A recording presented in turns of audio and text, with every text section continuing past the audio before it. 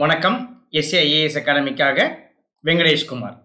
So நம்ம last கிளாஸில் வந்து பார்த்துட்டிங்கன்னா பிரசிடென்ட்டினுடைய வீட்டோ பவர் அப்படின்னு சொல்லி நம்ம ஸ்டாப் பண்ணியிருந்தோம். பிரசிடென்ட்டுக்கு வந்து பார்த்துட்டிங்கன்னா 3 வீட்டோ பவர் இருக்குது அப்படிங்கிறத சொல்லி கூட ஸ்டாப் பண்ணியிருந்தோம். ஸோ ஃபஸ்ட்டு திங் நீங்கள் என்ன புரிஞ்சுக்கணும் அப்படின்னா அந்த கண்டினியூஷன் நான் முடிச்சிடுறேன்.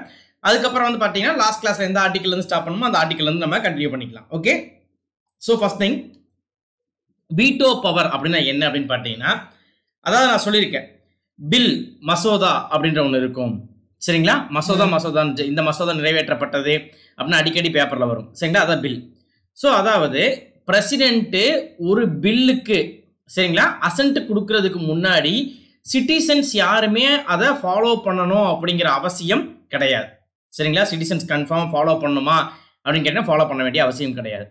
சிட்டிசன்ஸ் கண்டிப்பாக எப்போ ஃபாலோ பண்ணணும் அப்படின்னா பிரசிடென்ட் ஒன்ஸ் அதுக்கான அசன்ட்டை கொடுத்துட்டாரு, அதற்கான கையெழுத்தை போட்டு விட்டார் அப்படின்னா கண்டிப்பாக ஒவ்வொரு குடிமகனும் அந்த பில்லை, அதாவது அந்த பில் சட்டமாக மாறிடும், அந்த சட்டத்தை ஃபாலோ பண்ணி தான் ஆகணுங்கிறத ரூல்ஸ்.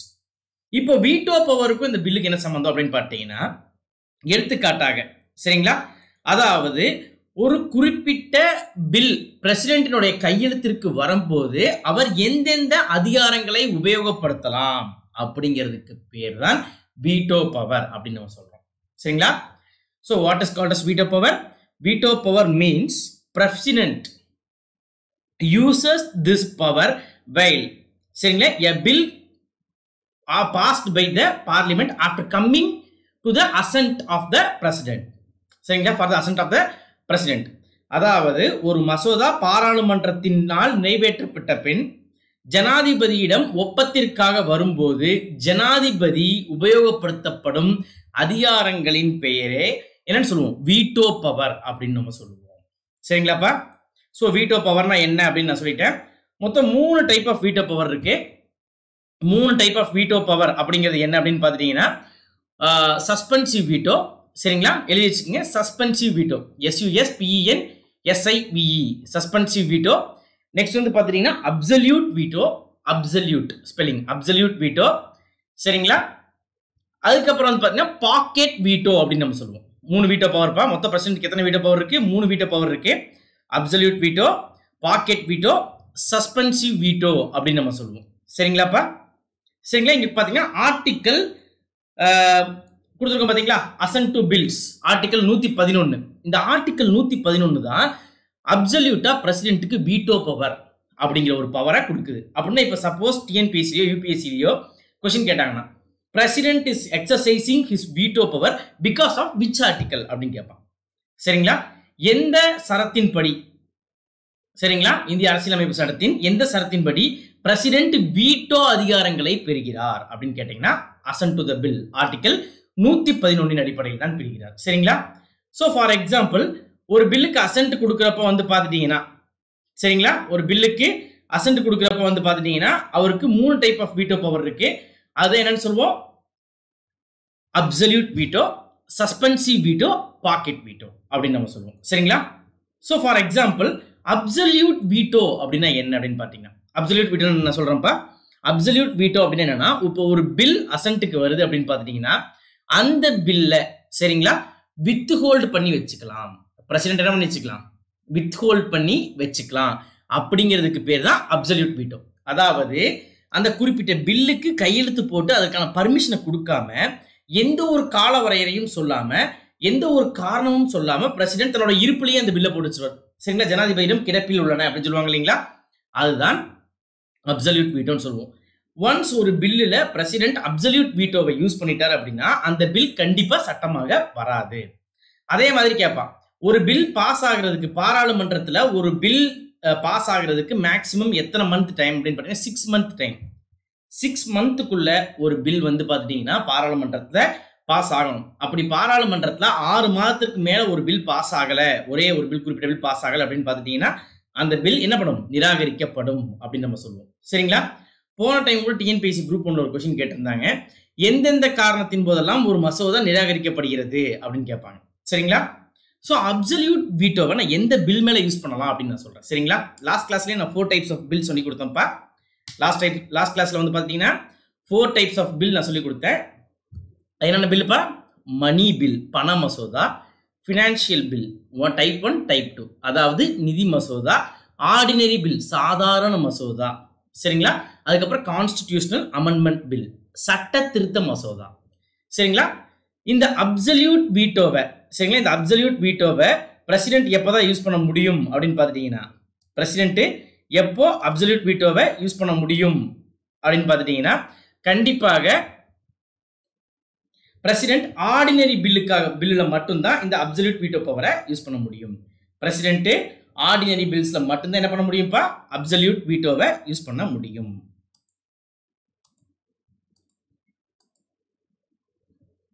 சரிங்களா.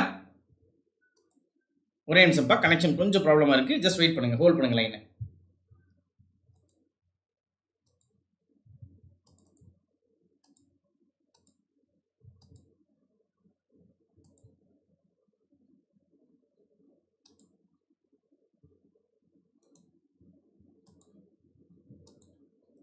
ஒரு டைம் வந்து உங்களுடைய கனெக்ஷனை வந்து ரெஃப்ரெஷ் பண்ணுங்க, கரெக்ட் ஆயிரும்.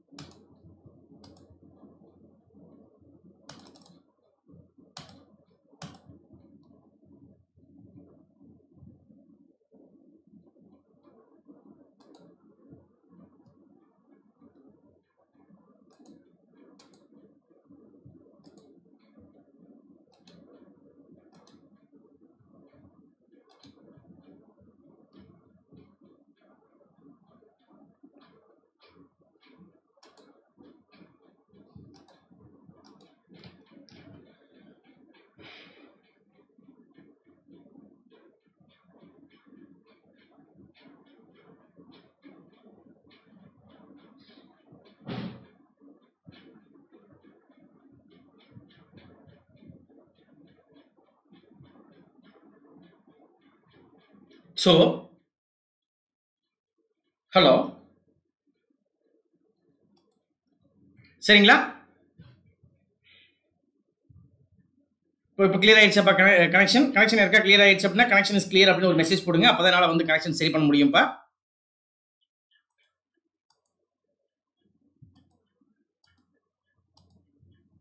ஸோ ஹலோ, சரிங்களா. ரைட், ஓகேப்பா, கனெக்ஷன் சரியாயிடுச்சுன்னு நினைக்கிறேன். ஸோ இங்கே நான் என்ன சொல்கிறேன்ப்பா, அப்சல்யூட் வீட்டோவை எப்போ மட்டும் தான் யூஸ் பண்ண முடியும், அப்சல்யூட் வீட்டோவை பொறுத்தளவுக்கு பிரசிடென்ட் வந்து எப்போ மட்டும் தான் யூஸ் பண்ண முடியும், ஆர்டினரி பில்ஸ்க்கு சாதாரண மசோதாக்களுக்கு மட்டும்தான் அப்சல்யூட் வீட்டோவை யூஸ் பண்ண முடியும் எப்பயுமே. அதே மாதிரி ஒரு பில் மேலே அப்சல்யூட் வீட்டோவை யூஸ் பண்ணி அந்த பில்லை கிடப்பில் போட்டாரு அப்படின்னு பார்த்தீங்கன்னா பிரசிடென்ட், கண்டிப்பாக அந்த பில் என்னவாகாது, ஒரு ஆக்டாக, ஒரு சட்டமாக வர வாய்ப்பில்லை. அப்சல்யூட் வீட்டோக்கு அடுத்து என்ன வீட்டோ அப்படின்னு பார்த்தீங்கன்னா சஸ்பென்சிவ் வீட்டோ அப்படின்னு நம்ம சொல்லுவோம், சரிங்களா. அதாவது ஒரு குறிப்பிட்ட சில பில்லுக்கு என்ன பண்ணுவார் அப்படின்னு பார்த்துட்டீங்கன்னா பிரசிடென்ட், ஒரு குறிப்பிட்ட சில பில்லுக்கு பிரசிடென்ட் என்ன பண்ணுவார் அப்படின்னு பார்த்தீங்கன்னா, சிம்பிளா அந்த பில்லை என்ன பண்ணுவார் அப்படின்னு பார்த்தீங்கன்னா ரிட்டர்ன் பண்ணிடுவார் பாராளுமன்றத்திற்கு. அந்த பில்ல இருக்கக்கூடிய சில விஷயங்கள் யாருக்கு பிடிக்காது அப்படின்னு பார்த்துட்டீங்கன்னா பிரசிடென்ட்டுக்கு பிடிக்காது, அது ஏற்புடையதாக இல்லாமல் சில மாற்றங்களை செய்து கொடுங்கள் அப்படின்னு சொல்லிட்டு அந்த பில்லை என்ன பண்ணிடுவாரு, ரிட்டர்ன் பண்ணிடுவார், பாராளுமன்றத்திற்கே திருப்பி கொடுத்துருவாரு. அப்படிங்கிற வீட்டோ பவர் தான் நம்ம என்னன்னு சொல்லுவோம், சஸ்பென்சிவ் வீட்டோ அப்படின்னு நம்ம சொல்லுவோம். அப்படின்னா சஸ்பென்சிவ் வீட்டோ யூஸ் பண்ண ஒரு பில் பாஸ் ஆகுமா அப்படின்னு கேட்டீங்கன்னா கண்டிப்பா பாஸ் ஆகிறதுக்கான வாய்ப்பு இருக்கு. இப்போ ஒரு முறை பிரசிடென்ட் ஒரு பில்லை ரிட்டர்ன் பண்ணிட்டார் அப்படின்னு பாத்தீங்கன்னா அந்த பில்ல மாற்றங்கள் உடனோ அல்லது மாற்றங்கள் இல்லாம with changes or without changes திருப்பியும் நம்ம பாராளுமன்றம் பிரசிடென்ட்டோட அசென்ட்டுக்கு அனுப்பிச்சு அப்படின்னு பாத்துட்டீங்கன்னா தோஸ் பில்ல அந்த பர்டிகுலர் பில் மேல எந்த ஒரு வீட்டோ பவரையுமே பிரசிடென்ட் யூஸ் பண்ண முடியாது. அப்படின்னா சஸ்பென்சிவ் வீட்டோவை பிரசிடென்ட் எத்தனை முறை தான் யூஸ் பண்ண முடியும், ஒரே ஒரு முறை தான் யூஸ் பண்ண முடியும். சஸ்பென்சிவ் வீட்டோ யூஸ் பண்ண பில்லு திருப்பி பாஸ் ஆகிறதுக்கான சான்சஸ் இருக்கா அப்படின்னு கேட்டீங்கன்னா சஸ்பென்சிவ் வீட்டோ யூஸ் பண்ண பில்லு திருப்பியும் பாஸ் ஆகிறதுக்கான சான்சஸ் இருக்கு. ஏன்னா சஸ்பென்சிவ் வீட்டோ போட்ட பில், அதாவது ஒரு டைம் ஒரு பில்லை பிரசிடென்ட் ரிட்டர்ன் பண்ணிட்டார் அப்படின்னு பார்த்தீங்கன்னா அதே பில்லை திருப்பியும் சரிங்களா, பிரசிடென்ட்டுடைய கையெழுத்துக்காக அனுப்பணும், சேஞ்ச் பண்ணியோ சேஞ்ச் பண்ணாமலோ அனுப்பணும் அப்படின்னு பார்த்தீங்கன்னா அந்த பில்லுக்கு பிரசிடென்ட் என்ன பண்ணி தான் ஆகணும், அசென்ட் கொடுத்துத்தான் ஆகணும் அப்படிங்கிறது தான் ரூல். அந்த பில்லை திருப்பி என்ன பண்ண முடியாது, சஸ்பென்சிவ் வீட்டோவோ அல்லது வேற எந்த டைப் ஆஃப் வீட்டோவோ என்ன பண்ண முடியாது, யூஸ் பண்ண முடியாது அப்படிங்கிறது தான் உண்மை. சரியாப்பா? ஸோ அதுக்கப்புறம் வந்து பார்த்துட்டீங்கன்னா இந்த மாதிரி சஸ்பென்சிவ் வீட்டோவை நம்ம எந்தெந்த பில் மேலே யூஸ் பண்ணலாம் அப்படின்னு பார்த்தீங்கன்னா சஸ்பென்சிவ் வீட்டோவை மணி பில் மேலே என்ன பண்ண முடியாது, யூஸ் பண்ண முடியாது. சஸ்பென்சிவ் வீட்டோவை எந்த பில் மேலே யூஸ் பண்ண முடியும் அப்படிங்கிறத கான்சென்ட்ரேட் பண்ணுறதை விட்டு எந்த பில் மேலே யூஸ் பண்ண முடியாதுன்னு யூஸ் பண்ணுங்க. ஏன்னா மணி பில்லை வந்து ரிட்டர்ன் பண்ணவே முடியாது அப்படிங்கிறத லாஸ்ட் கிளாஸ்லேயே சொல்லியிருக்கேன். மணி bill cannot be written by the president. சரிங்களா, அவர் வித்ஹோல்ட் பண்ணி வச்சுக்கலாம் அல்லது அசென்ட் கொடுக்கலாம். சரிங்களா, அப்படின்னா ஆர்டினரி பில் மேலேயும் சஸ்பென்சிவ் வீட்டோ யூஸ் பண்ணலாம்.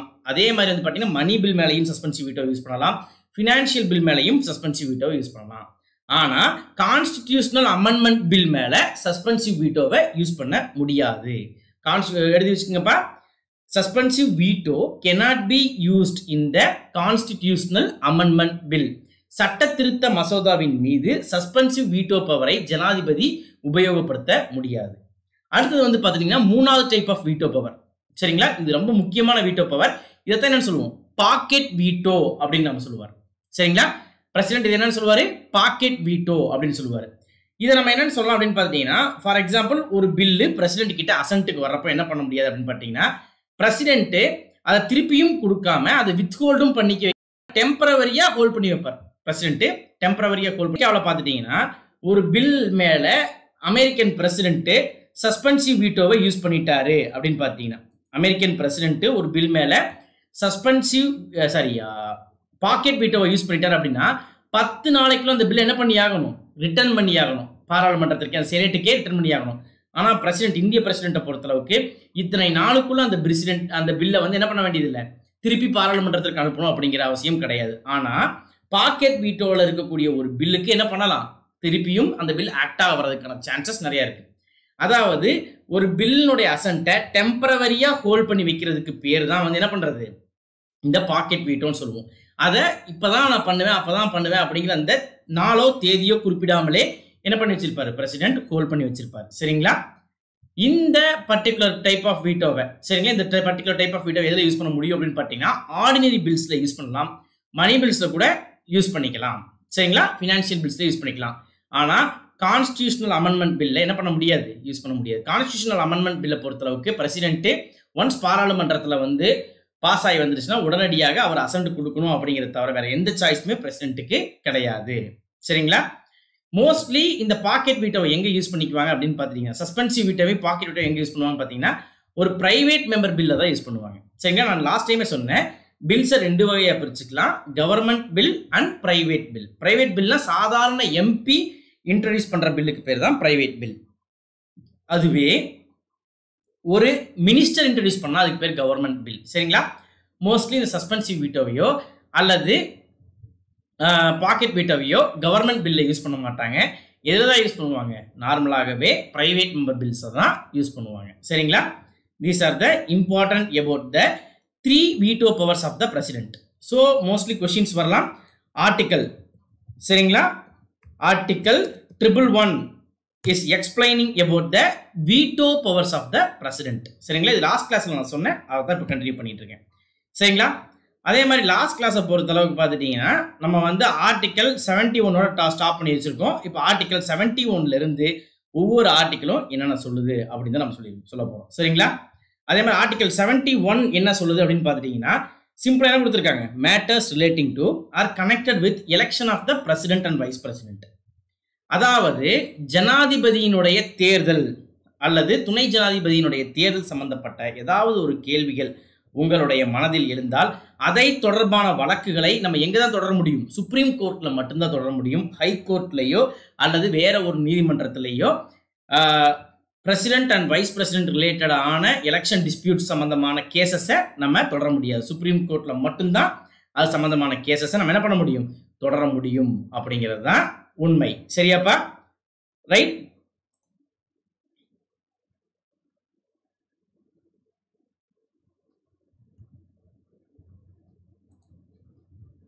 நெக்ஸ்ட் ஆர்டிகல் 72 பா.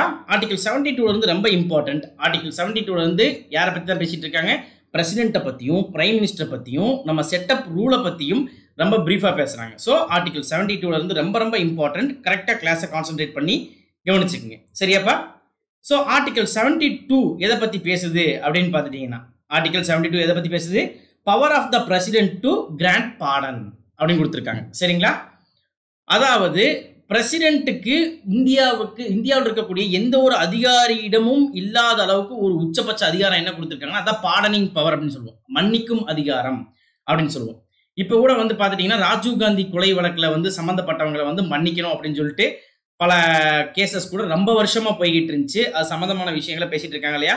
ஸோ அதுக்கான ஒரு முடிவு இந்த வருஷம் தான் கிடைச்சிருக்கு. அப்படிங்கிறப்போ என்னன்னா, கண்டிப்பாக ஆர்டிகல் 72 கொஸ்டின் கேட்க வாய்ப்பு இருக்கு. சரிங்களா? அதாவது எப்படி கேட்பாங்க அப்படின்னு பார்த்துட்டீங்கன்னா, தூக்கு தண்டனையை கைதியை மன்னிக்கும் அதிகாரம் ஜனாதிபதி எந்த சரத்தின் மூலம் பெறுகிறார் அப்படின்னு கேட்பாங்க. புரிஞ்சுங்களா? According to which article president is getting power to pardoning a death சென்டென்ஸ்ட் person அப்படின்னு கேட்பாங்க.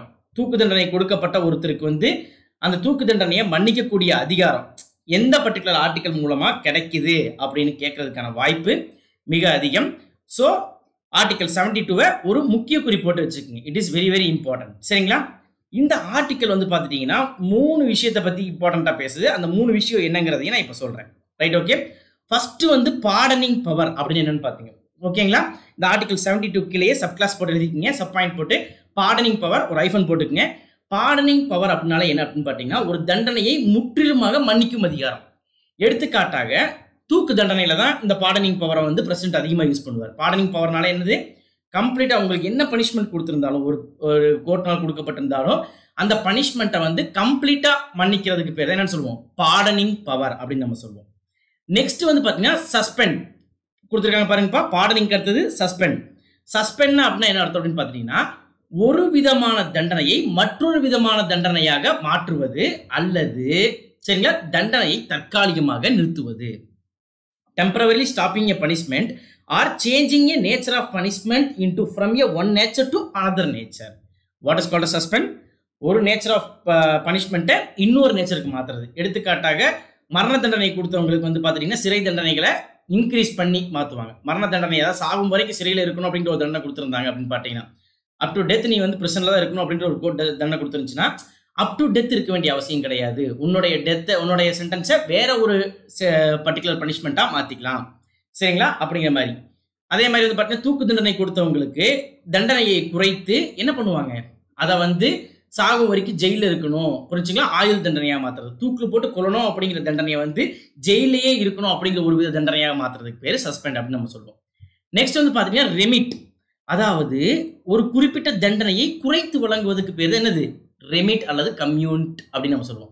ரெமிட் ஆர் கம்யூட் அப்படின்னு நம்ம சொல்லுவோம். What is called as remit R commute? அதாவது ரெடியூசிங் எ பனிஷ்மெண்ட். ஒரு கோர்ட்னால கொடுக்கப்பட்ட தண்டனையை என்ன பண்றது? ரெடியூஸ் பண்றதுக்கு பேர் தான் ரெமிட் ஆர் கம்யூட் அப்படின்னு நம்ம சொல்லுவோம். சரிங்களா? அதே மாதிரி எந்தெந்த இடத்துலலாம் பிரசிடென்ட் அந்த பவரை யூஸ் பண்ண முடியும், எந்த இடத்துல யூஸ் பண்ண முடியாது அப்படிங்கிறதையும் நான் சொல்றேன். சரிங்களா? எந்த இடத்துல அந்த பவரை யூஸ் பண்ண முடியும், எந்த இடத்துல அந்த பவரை யூஸ் பண்ண முடியாது அப்படிங்கிறத நான் இப்போ சொல்றேன் பிரீஃபா. ரைட்? நோட் பண்ணிக்கோங்க. இங்க பாருங்க, ஆர்டிகல் 72. சரிங்களா? எந்த கேஸ்ல யூஸ் பண்ண முடியாது அப்படின்னு பாத்தீங்கன்னா, ஒரு ராணுவ நீதிமன்றத்தினால், கோர்ட் மார்ஷியல் அப்படின்னு நம்ம சொல்லுவோம், ஒரு ராணுவ நீதிமன்றத்தினால் ஒரு தண்டனையானது வழங்கப்பட்டிருந்தால் அந்த தண்டனை என்ன பண்ண முடியாது? பிரசிடென்ட்னால இந்த கம்யூட் பண்றதுக்கோ ரெமிட் பண்றதுக்கோ பார்டன் பண்றதுக்கோ முடியாது. சரிங்களா? ராணுவ நீதிமன்றங்களால் கொடுக்கப்பட்ட தண்டனைகளை குறைக்கவோ மாற்றவோ அல்லது மன்னிக்கவோ யாரால முடியாது? பிரசிடென்ட்னால கண்டிப்பாக முடியாது அப்படிங்கிறத இங்க கொடுத்துருக்கோம், கோர்ட் மார்ஷியல். சரிங்களா? அதே மாதிரி பார்த்துட்டீங்கன்னா, ஒரு யூனியன் கவர்மெண்ட் தன்னுடைய எக்ஸிக்யூட்டிவ் பவரை யூஸ் பண்ணி ஒரு குறிப்பிட்ட சென்டென்ஸை கொடுத்துருந்துச்சு அப்படின்னு பார்த்துட்டீங்கன்னா, சரிங்களா, அந்த இடத்துலையும் இதை யூஸ் பண்ண முடியாது அப்படிங்கிறது தான் உண்மை. சரிங்களா? இதை மட்டும் கோர்ட் மார்ஷியல்னால கொடுக்கப்பட்ட தண்டனையை என்ன பண்ண முடியாது? மன்னிக்க முடியாது அப்படிங்கிறத மட்டும் கரெக்டாக நோட் பண்ணிக்கோங்க.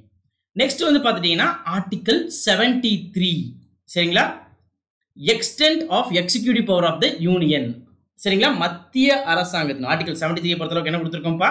மத்திய அரசாங்கத்தினால என்னென்ன பவர்ஸ் இருக்கு அப்படிங்கிறதா. மத்திய அரசாங்கத்துக்கு என்னென்ன பவர் இருக்கு, அது சம்பந்தமா என்ன கொஸ்டின்ஸ் வர்றதுக்கான வாய்ப்பு இருக்கு அப்படிங்கிறத பார்த்தீங்கன்னா ஆர்டிகல் 73ல கொடுத்துருக்கோம். சரிங்களா?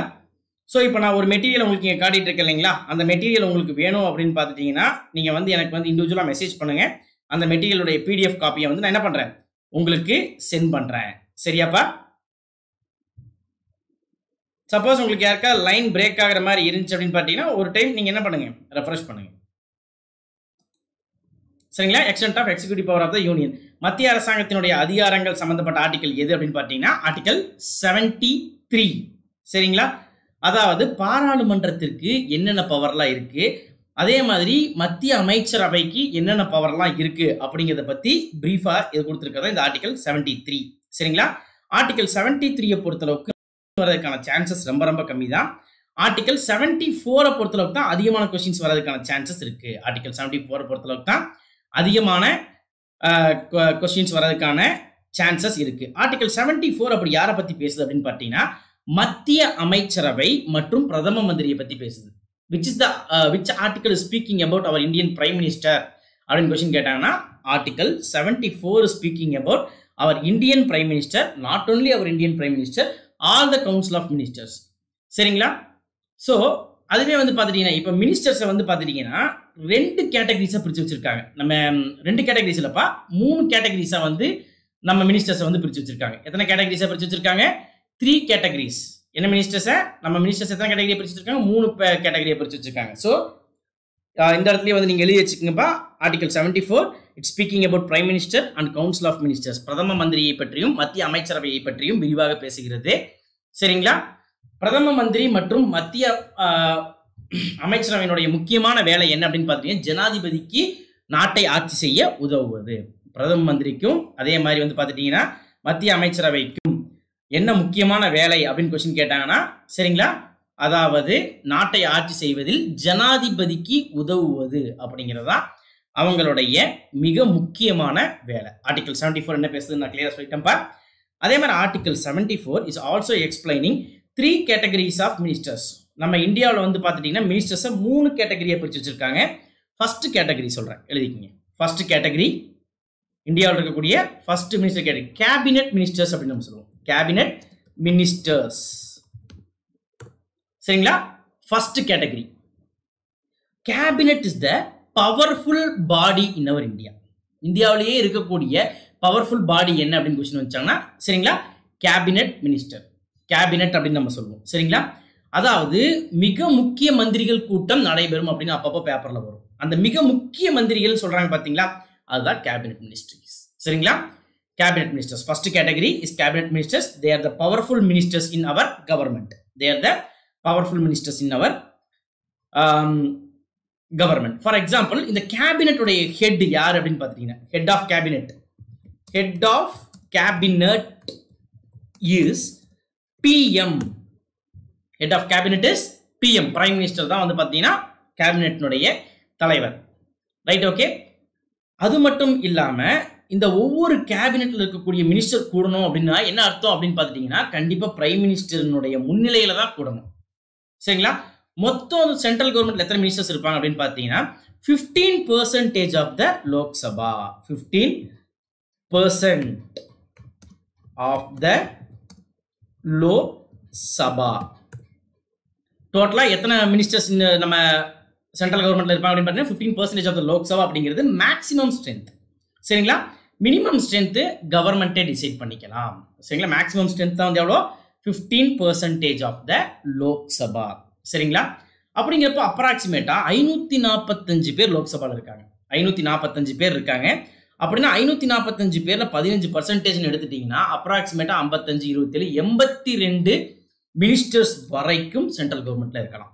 எத்தனை மினிஸ்டர்ஸ் வரைக்கும் இருக்கலாம்? 15% அப்படிங்கிறது 82 மினிஸ்டர்ஸ் வரைக்கும் சென்ட்ரல் கவர்மெண்ட்ல இருக்கலாம். சரிங்களா? எப்பயுமே ஒரு கேபினெட்ல எப்பயுமே ஒரு மினிஸ்ட்ரியில வந்து பார்த்தீங்கன்னா 70 to 75 மினிஸ்டர்ஸ் வரைக்கும் இருப்பாங்க. அந்த 75 மினிஸ்டர்ஸ் தான் எப்படி கேட்டகரைஸ் பண்ணியிருக்காங்கன்னு நான் சொல்றேன். சரிங்களா? இப்போ நம்ம நரேந்திர மோடியினுடைய கேபினெட் அப்படின்னு நம்ம எடுத்துட்டோம் அப்படின்னு பார்த்தீங்கன்னா நிர்மலா சீதாராமன் இருக்காங்க. அதுக்கப்புறம் ராஜ்நாத் சிங் இருக்காரு. இதுக்கு முன்னாடி அருண்ஜேட்லி இறந்து போன அருண்ஜேட்லி இருந்தாரு. அதுக்கப்புறம் பிரகாஷ் ஜவடேகர். இந்த மாதிரி முக்கிய அமைச்சர்கள் இவங்களை தான் வந்து என்னன்னு சொல்லுவோம் cabinet. High powerful ministers in the central government. ரொம்பவும் பவர்ஃபுல்லாக இருந்தவங்க. வெங்கையா நாயுடு கூட இருந்தார். இப்போ தான் வந்து பார்த்தீங்கன்னா வெங்கையா நாயுடு வந்து வைஸ் பிரசிடென்ட்டாக இருக்காரு. இதுக்கு முன்னாடி வெங்கையா நாயுடு வந்து ஒரு கேபினெட் மினிஸ்டரா தான் இருந்தார். சரிங்களா? 15% ஆஃப் த லோக்சபா. அந்த 15%ல ஒரு கேபினெட்னுடைய ஸ்ட்ரென்த் எவ்வளோ இருக்கணும் அப்படிங்கிற ஒரு டெஃபினிஷன் கான்ஸ்டிடியூஷன்லயோ அல்லது எந்த ஒரு சட்டத்திலேயோ கிடையாது. எந்த ஒரு லாவோ அல்லது கான்ஸ்டிடியூஷனோ எத்தனை பேர் கேபினெட்ல இருக்கணும் அப்படிங்கிறத ஃபிக்ஸ் பண்ணல. சரிங்களா?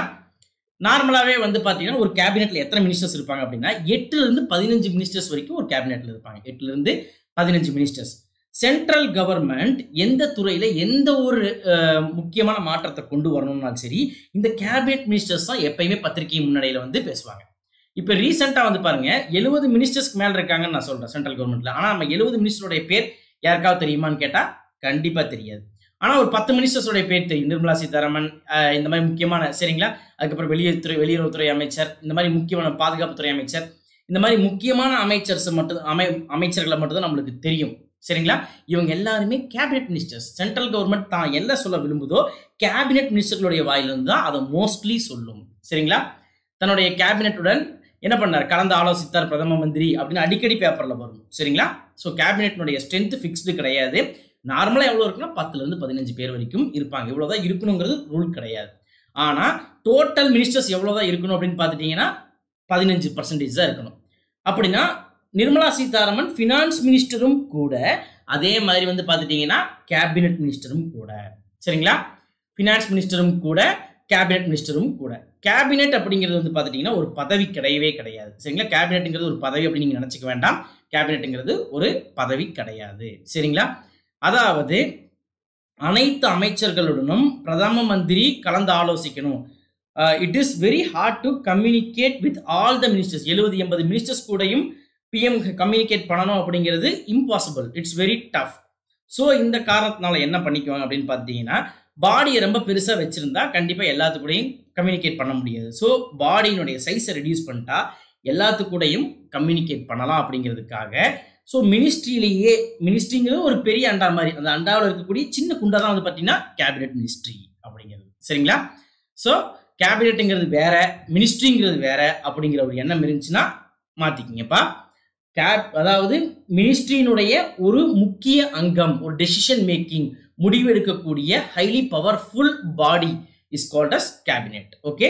Ministry and cabinet both are same. Cabinet is absolutely derived from the ministry. Cabinet ministers are absolutely derived from the ministry. கேபினெட்டுக்கு தேவையான அனைத்து அமைச்சர்களுமே எங்கிருந்து தான் எடுக்கப்படுவாங்க? மினிஸ்ட்ரியிலிருந்து தான் எடுக்கப்படுவாங்க அப்படிங்கிறது தான் உண்மை. சரியாப்பா? So don't get confused. Cabinet வேற, மினிஸ்ட்ரி வேற அப்படின்னு நினைச்சுக்க வேண்டாம். ஸோ ஃபர்ஸ்ட் கேட்டகரி கேபினெட் மினிஸ்டர்ஸ்னு சொல்லிட்டேன். செகண்ட் கேட்டகரி என்ன அப்படின்னு பார்த்துட்டீங்கன்னா அப்சல்யூட்டா இண்டிபெண்டன்ட் மினிஸ்டர்ஸ். என்னன்னு சொல்லுவோம்? துறைவாரியான அமைச்சர்கள் அப்படின்னு கூட சொல்லலாம். சரிங்களா? அல்லது இண்டிபெண்டன்ட் மினிஸ்டர்ஸ் அப்படின்னு கூட சொல்லலாம். சரிங்களா? துறைவாரியான அமைச்சர்கள் அப்படின்னு என்னன்னு பார்த்தீங்கன்னா, இப்போ உங்கள்கிட்ட கேட்குறேன், நிதித்துறையினுடைய அமைச்சர் யார் அப்படின்னு கேட்டால் உடனே என்ன சொல்லுவீங்க? நிர்மலா சீதாராமன். டிஃபென்ஸ் மினிஸ்டர் யார்? ராஜ்நாத் சிங் அப்படின்னு நீங்கள் சொல்லுவீங்க இல்லையா? அதே மாதிரி போக்குவரத்து துறை அமைச்சர் யார்? இந்த மாதிரி ஒவ்வொரு துறையை வச்சும் இந்த அமைச்சர் யார் அப்படின்னு கேட்டால் நீங்கள் அமைச்சருடைய பேர் சொல்லுவீங்க இல்லையா? அதாவது ஒரு குறிப்பிட்ட துறையை ஒருத்தருக்கு ஒதுக்கி கொடுத்து அந்த துறை சார்ந்த எல்லா அதிகாரத்தையும் அதே மாதிரி எல்லா முடிவையும் நீங்களே எடுக்கலாம் அப்படின்னு ஒதுக்கி கொடுத்துட்டோம்னா அந்த மினிஸ்டர்ஸ் தான் நம்ம என்ன சொல்லுவோம்? மினிஸ்டர், இண்டிபெண்டன்ட் மினிஸ்டர்ஸ் அப்படின்னு நம்ம சொல்லுவோம். சரிங்களா? அந்த துறை வாரியான அமைச்சர்கள் அப்படின்னு நம்ம சொல்லுவோம். இப்போ என்ன கொஸ்டின் வரலாம் அப்படின்னு பார்த்தீங்கன்னா, அதாவது மத்திய அமைச்சர்கள் மொத்தம் 82 பேர் வரைக்கும் இருக்கலாம். சரிங்களா? இந்த 82 பேருக்குமே துறைகள் ஒதுக்க முடியுமா அப்படின்னு கேட்டீங்கன்னா 82 பேருக்குமே கண்டிப்பாக துறைகள் ஒதுக்க முடியாது. அதில் இருக்கக்கூடிய ஒரு 30 அமைச்சர்களுக்கு துறை ஒதுக்கிடலாம். மிச்சம் இருக்கக்கூடிய 50 அமைச்சர்களுக்கு எந்த ஒரு துறையுமே இருக்காது. அந்த அமைச்சர்களை தான் நம்ம என்னன்னு சொல்லுவோம்னா மினிஸ்டர்ஸ் ஆஃப் ஸ்டேட் அப்படின்னு நம்ம சொல்லுவோம். மினிஸ்டர்ஸ் ஆஃப் ஸ்டேட், மாநிலங்களினுடைய அமைச்சர்கள் அப்படின்னு நம்ம சொல்லுவோம். அந்த மினிஸ்டர்ஸ் ஆஃப் ஸ்டேட் அப்படின்னா என்ன அப்படின்னு பார்த்துட்டீங்கன்னா, they are dependent minister. For example, they are dependent on a particular department. உங்களுக்கே தெரியும் இல்லைங்களா? ஃபார் எக்ஸாம்பிள், நிதித்துறை அப்படிங்கிறது மிகப்பெரிய துறை. நிதித்துறையினுடைய அனைத்து வேலைகளையுமே நிர்மலா சீதாராமனே செய்யணும் அப்படின்னா it is impossible. So Nirmala Sitharaman என்ன பண்ணலாம் அப்படின்னு பார்த்துட்டீங்கன்னா, இன்னொருத்தரை என்ன வச்சுக்கலாம்? தன்னுடைய துறை சார்ந்த பணிகளுக்கு துணையாக வச்சுக்கலாம். சரிங்களா? அவங்கள தான் என்ன சொல்லுவோம்?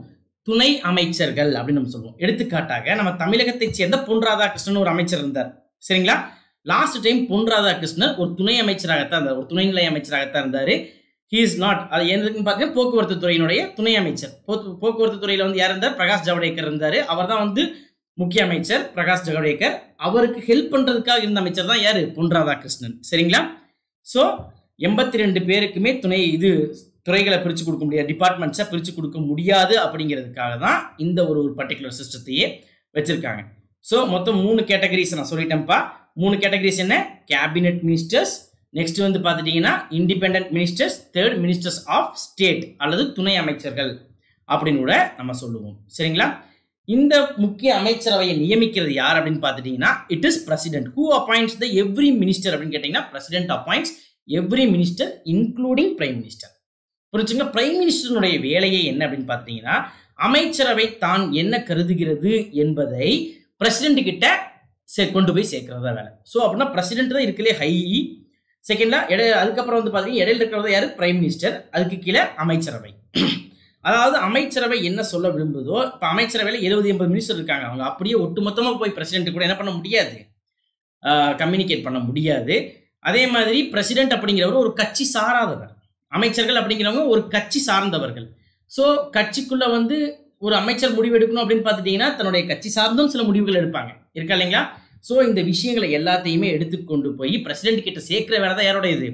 Prime minister. அப்படின்னா who acting S the bridge between council of minister and president அப்படின்னு क्वेश्चन கேட்டாங்கன்னா it is prime minister. Prime minister is the bridge between council of minister and president.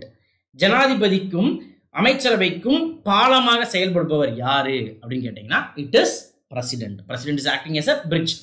அமைச்சரவை என்ன நினைக்குதோ அதை கொண்டு போய் சேர்க்கிற வேலை யாரோட இது? Prime minister. இப்போ நான் என்ன சொல்றேன்னா பிரைம் மினிஸ்டர் அப்படிங்கிறவரும் ஒருவர் தான், அதே மாதிரி ஜனாதிபதி அப்படிங்கிறவரும் ஒருவர் தான். இப்போ பிரைம் மினிஸ்டர் தன்னுடைய வேலையை குறைச்சிக்கிறதுக்காக, ஏன்னா 70-80 மினிஸ்டர்ஸ் கிட்டையும் பேசுறது பாசிபிள் கிடையாது, அதனால தான் அவர் ஒரு பாடியை ஃபார்ம் பண்ணி வச்சிருக்காரு. சரிங்களா? அதே என்னது? கேபினெட். கேபினெட்டுடைய தலைவர் யார் தான்? Prime minister. அப்படின்னா 70-80 மினிஸ்டர் கூட டோட்டலாக வந்து கம்யூனிகேட் பண்ண முடியாது. அப்படிங்கிறப்போ ஒரு 7 பேர் 8 பேர் 10 பேர் அடங்கிய கேபினெட் தனக்குள்ளேயே வச்சிருப்பார் யாரு? Prime minister.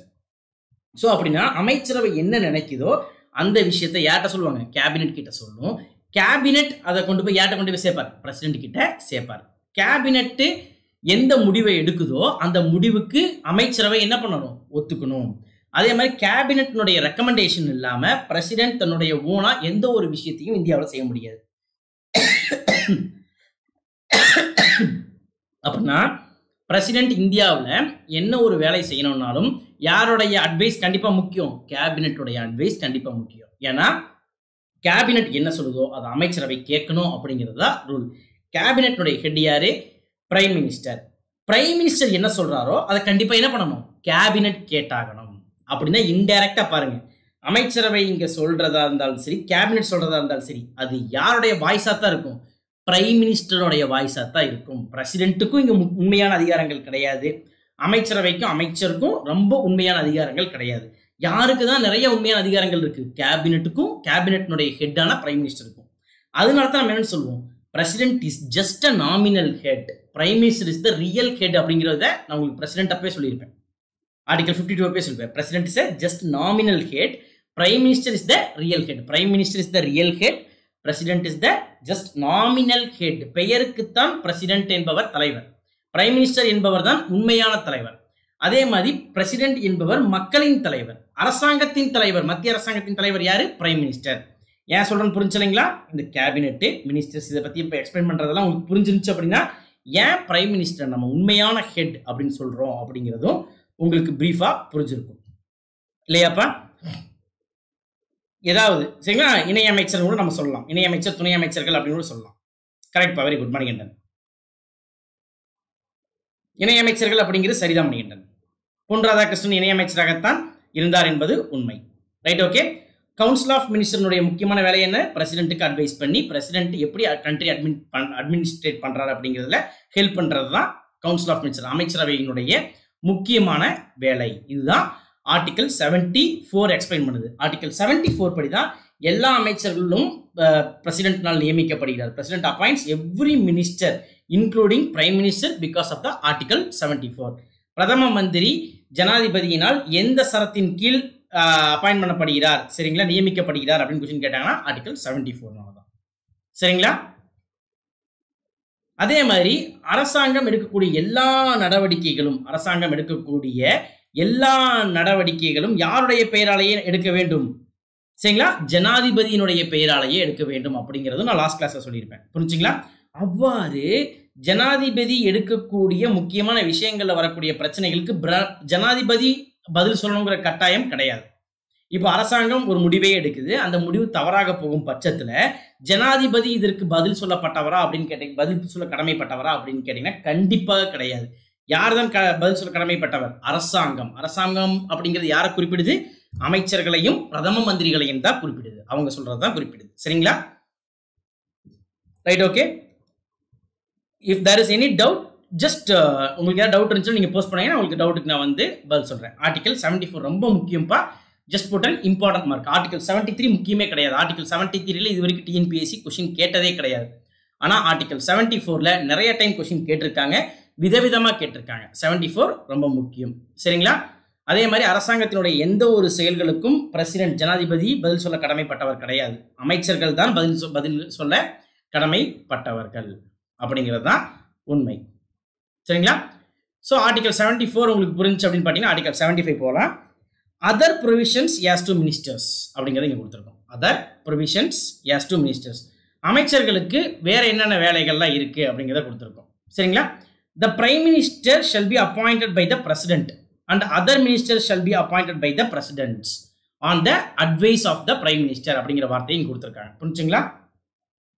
Other provisions article 75. சரிங்களா? இப்போ ஆர்டிகல் 74 இருக்கு. இப்போ president appoints prime minister and other ministers. Article 74 தான் எப்பயுமே மோஸ்ட்லி இருக்கும். ஆர்டிகல் 74 இருக்கு, 75 இருக்கு அப்படின்னு பார்த்தா 75 சூஸ் பண்ணிக்கோங்க. 75 is also very very important article. சரிங்களா? இப்போ நார்மலாவே வந்து பாத்தீங்கன்னா ஒரு அரசாங்கம், ஒரு கட்சி அரசாள்கிறது, ஆட்சியை அமைக்கிறது அப்படிங்கிறது நம்ம எப்ப சொல்லுவோம் அப்படின்னு பாத்தீங்கன்னா லோக்சபா தேர்தல்ல சரிங்களா 50% மேற்பட்ட சரிங்களா சீட்டுகளை வெல்ல வேண்டும். இப்போ 540 சீட்டுக்கு 545 சீட் மொத்தமா இருக்குப்பா. இப்போ ரீசெண்டா வந்து பாத்தீங்கன்னா 542 சீட்டுக்கு தான் வந்து பாத்தீங்கன்னா எலெக்ஷன் நடந்துச்சு ஃபர்ஸ்ட் கட்டமா. அந்த 542 சீட்ல இப்போ ஒரு கட்சி ஆட்சி அமைக்கணும் அப்படின்னு பாத்தீங்கன்னா மோர் தென் 50% அப்படிங்கிறது எவ்வளோ? 272 சீட்டு எந்த ஒரு கட்சிக்கு கிடைக்கிறதோ அந்த கட்சி தான் வந்து என்ன பண்ண முடியும்? அரசாங்கத்தை அமைக்க முடியும். They can only form the governments. யாருனால அரசாங்கத்தை அமைக்க முடியும்? சரிங்களா? உள்வாசனை கேட்டிருக்கீங்க sir. So officially prime minister is more powerful R president? Officially prime minister is more powerful. That's why prime minister is called as real head. President is just a nominal head. He is not having any real power. உண்மையான அதிகாரங்கள்லாம் எதுவுமே கிடையாது. சரிங்களா? ஆனா who is powerful னு question கேட்டாங்கன்னா நீங்க president தான் choose பண்ணணும். சரிங்களா? Right, okay. சோ ஆர்டிகல் 75 ல கொடுத்திருக்காங்க. The prime minister shall be appointed by the president. Prime minister வந்து யாரால அப்பாயின்ட் பண்ணப்படணும்? பிரசிடென்ட்னால தான் அப்பாயின்ட் பண்ணப்படணும். அதாவது லோக்சபால 50%க்கும் மேற்பட்ட சீட்டுகளை எந்த கட்சி ஜெயிக்குதோ அந்த கட்சி அரசமைக்கலாம். அந்த கட்சியின் தலைவர் தான் பிரதம மந்திரியாக பதவி ஏற்பார். ஸோ ஃபர்ஸ்ட் என்ன பண்ணணும் அப்படின்னு பார்த்துட்டீங்கன்னா நார்மலாகவே உங்களுக்கே தெரியும் இல்லையா, அம்மா இறந்தப்ப வந்து பார்த்தீங்கன்னா எடப்பாடி பழனிசாமி அவர்கள் கூட ரொம்ப ஒரு துயரத்தினால கண்ணீரெல்லாம் விட்டுட்டு கூட என்ன பண்ணாரு? கண்ணீர்லாம் விட்டு கூட அல்டிமேட்டாக பதவி ஏற்றுக்கிட்டார். அதே மாதிரி கண்டிஷன் தான். சரிங்களா? ஸோ முதல் பிரசிடென்ட் என்ன பண்ணுவார் அப்படின்னு பார்த்தீங்கன்னா தன்னுடைய பதவி பிரமாணத்தை பிரதம மந்திரிக்கு தான் நியமிச்சு வைப்பார். பிரதம மந்திரி யார் யாரெல்லாம் அமைச்சராக வர வேண்டும் அப்படிங்கிற ஒரு லெட்டரை யார் கொடுத்துருவார்? பிரசிடென்ட் கொடுத்துருவார். ஸோ அந்த லெட்டரை வாங்கிட்டு பிரதம மந்திரி யாரெல்லாம் அமைச்சராக வரணும்னு சொல்லியிருக்காரோ அவங்கள மட்டும்தான் பிரசிடென்ட் என்ன பண்ண முடியும்? அமைச்சராக நியமிக்க முடியும். இங்கே இன்னொரு இது கூட புரியுது. He is the more powerful அப்படிங்கிறதுக்கு இன்னொன்று பிரைம் மினிஸ்டர் அப்படிங்கிறவர் சரிங்களா யார் பேரை ரெக்கமெண்ட் பண்றாரோ அவங்க மட்டும்தான் என்னவா வர முடியும்? மினிஸ்டரா வர முடியும். அப்படின்னா பிரைம் மினிஸ்டர் ரெக்கமெண்ட் பண்ணாத ஒருத்தரை பிரசிடென்ட்னால அமைச்சராக நியமிக்க முடியுமா அப்படின்னு கேட்டீங்கன்னா கண்டிப்பாக முடியாது. A name should be recommended by the prime minister. Then only the person could become the minister. If prime minister is not recommending, definitely a person could not become a minister. சரிங்களா? அதே மாதிரி இப்போ இங்கே ஒரு பெரிய doubt இருக்கும். ஒருத்தர் எம்பியா இருந்தால் மட்டும்தான் அமைச்சராக முடியும் அப்படிங்கிற கண்டிஷன் தான் சரிங்களா எல்லா நாடுகளையும் மோஸ்ட்லி எல்லா நாடுகளையும் இருக்கு.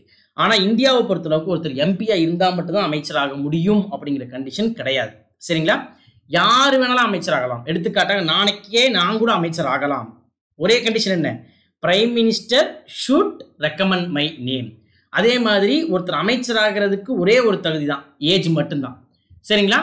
ஒருவர் லோக்சபா உறுப்பினராக ஆகக்கூடிய தகுதியை உடையவராக இருக்க வேண்டும். அப்படின்னா லோக்சபா உறுப்பினர் ஆகிறதுக்கான தகுதி என்னது? 25 வயது பூர்த்தி அடைஞ்சிருக்கணும். 25 years எனக்கு complete ஆயிருச்சுன்னா I could become the member of Lok Sabha. If I become the member of Lok Sabha, definitely if Prime Minister thinks I can become the minister. இப்போ நான் வந்து எம்பிஏ ஆகாம மினிஸ்டர் ஆக முடியுமா அப்படின்னு கேட்டீங்கன்னா எம்பிஏ ஆகாமையும் ஒருவரால் மினிஸ்டர் ஆக முடியும், யாரா இருந்தாலுமே. சரிங்களா? ஏன்னா மினிஸ்டர் ஆன 6 மாசத்துக்குள்ள ஒரு எம்பி ஆனா போதும். இப்போ நாளைக்கே நான் மினிஸ்டர் பதவி ஏத்துக்கிட்டு வித்தின் 6 months நான் என்னைக்கு போய் பதவியில உட்காரணும், அந்த நாள்ல இருந்து 6 மாசத்துக்குள்ள ஒரு இடத்துல தேர்தலில் நின்று நான் லோக்சபா எம்பி ஆகணும். அல்லது தேர்தலையே நிக்காம என்ன பண்ணலாம், ராஜ்யசபா எம்பி ஆயும் நான் என்னவா இருக்கலாம், அமைச்சர் பதவியில நீடிக்கலாம் அப்படிங்கிறது தான்.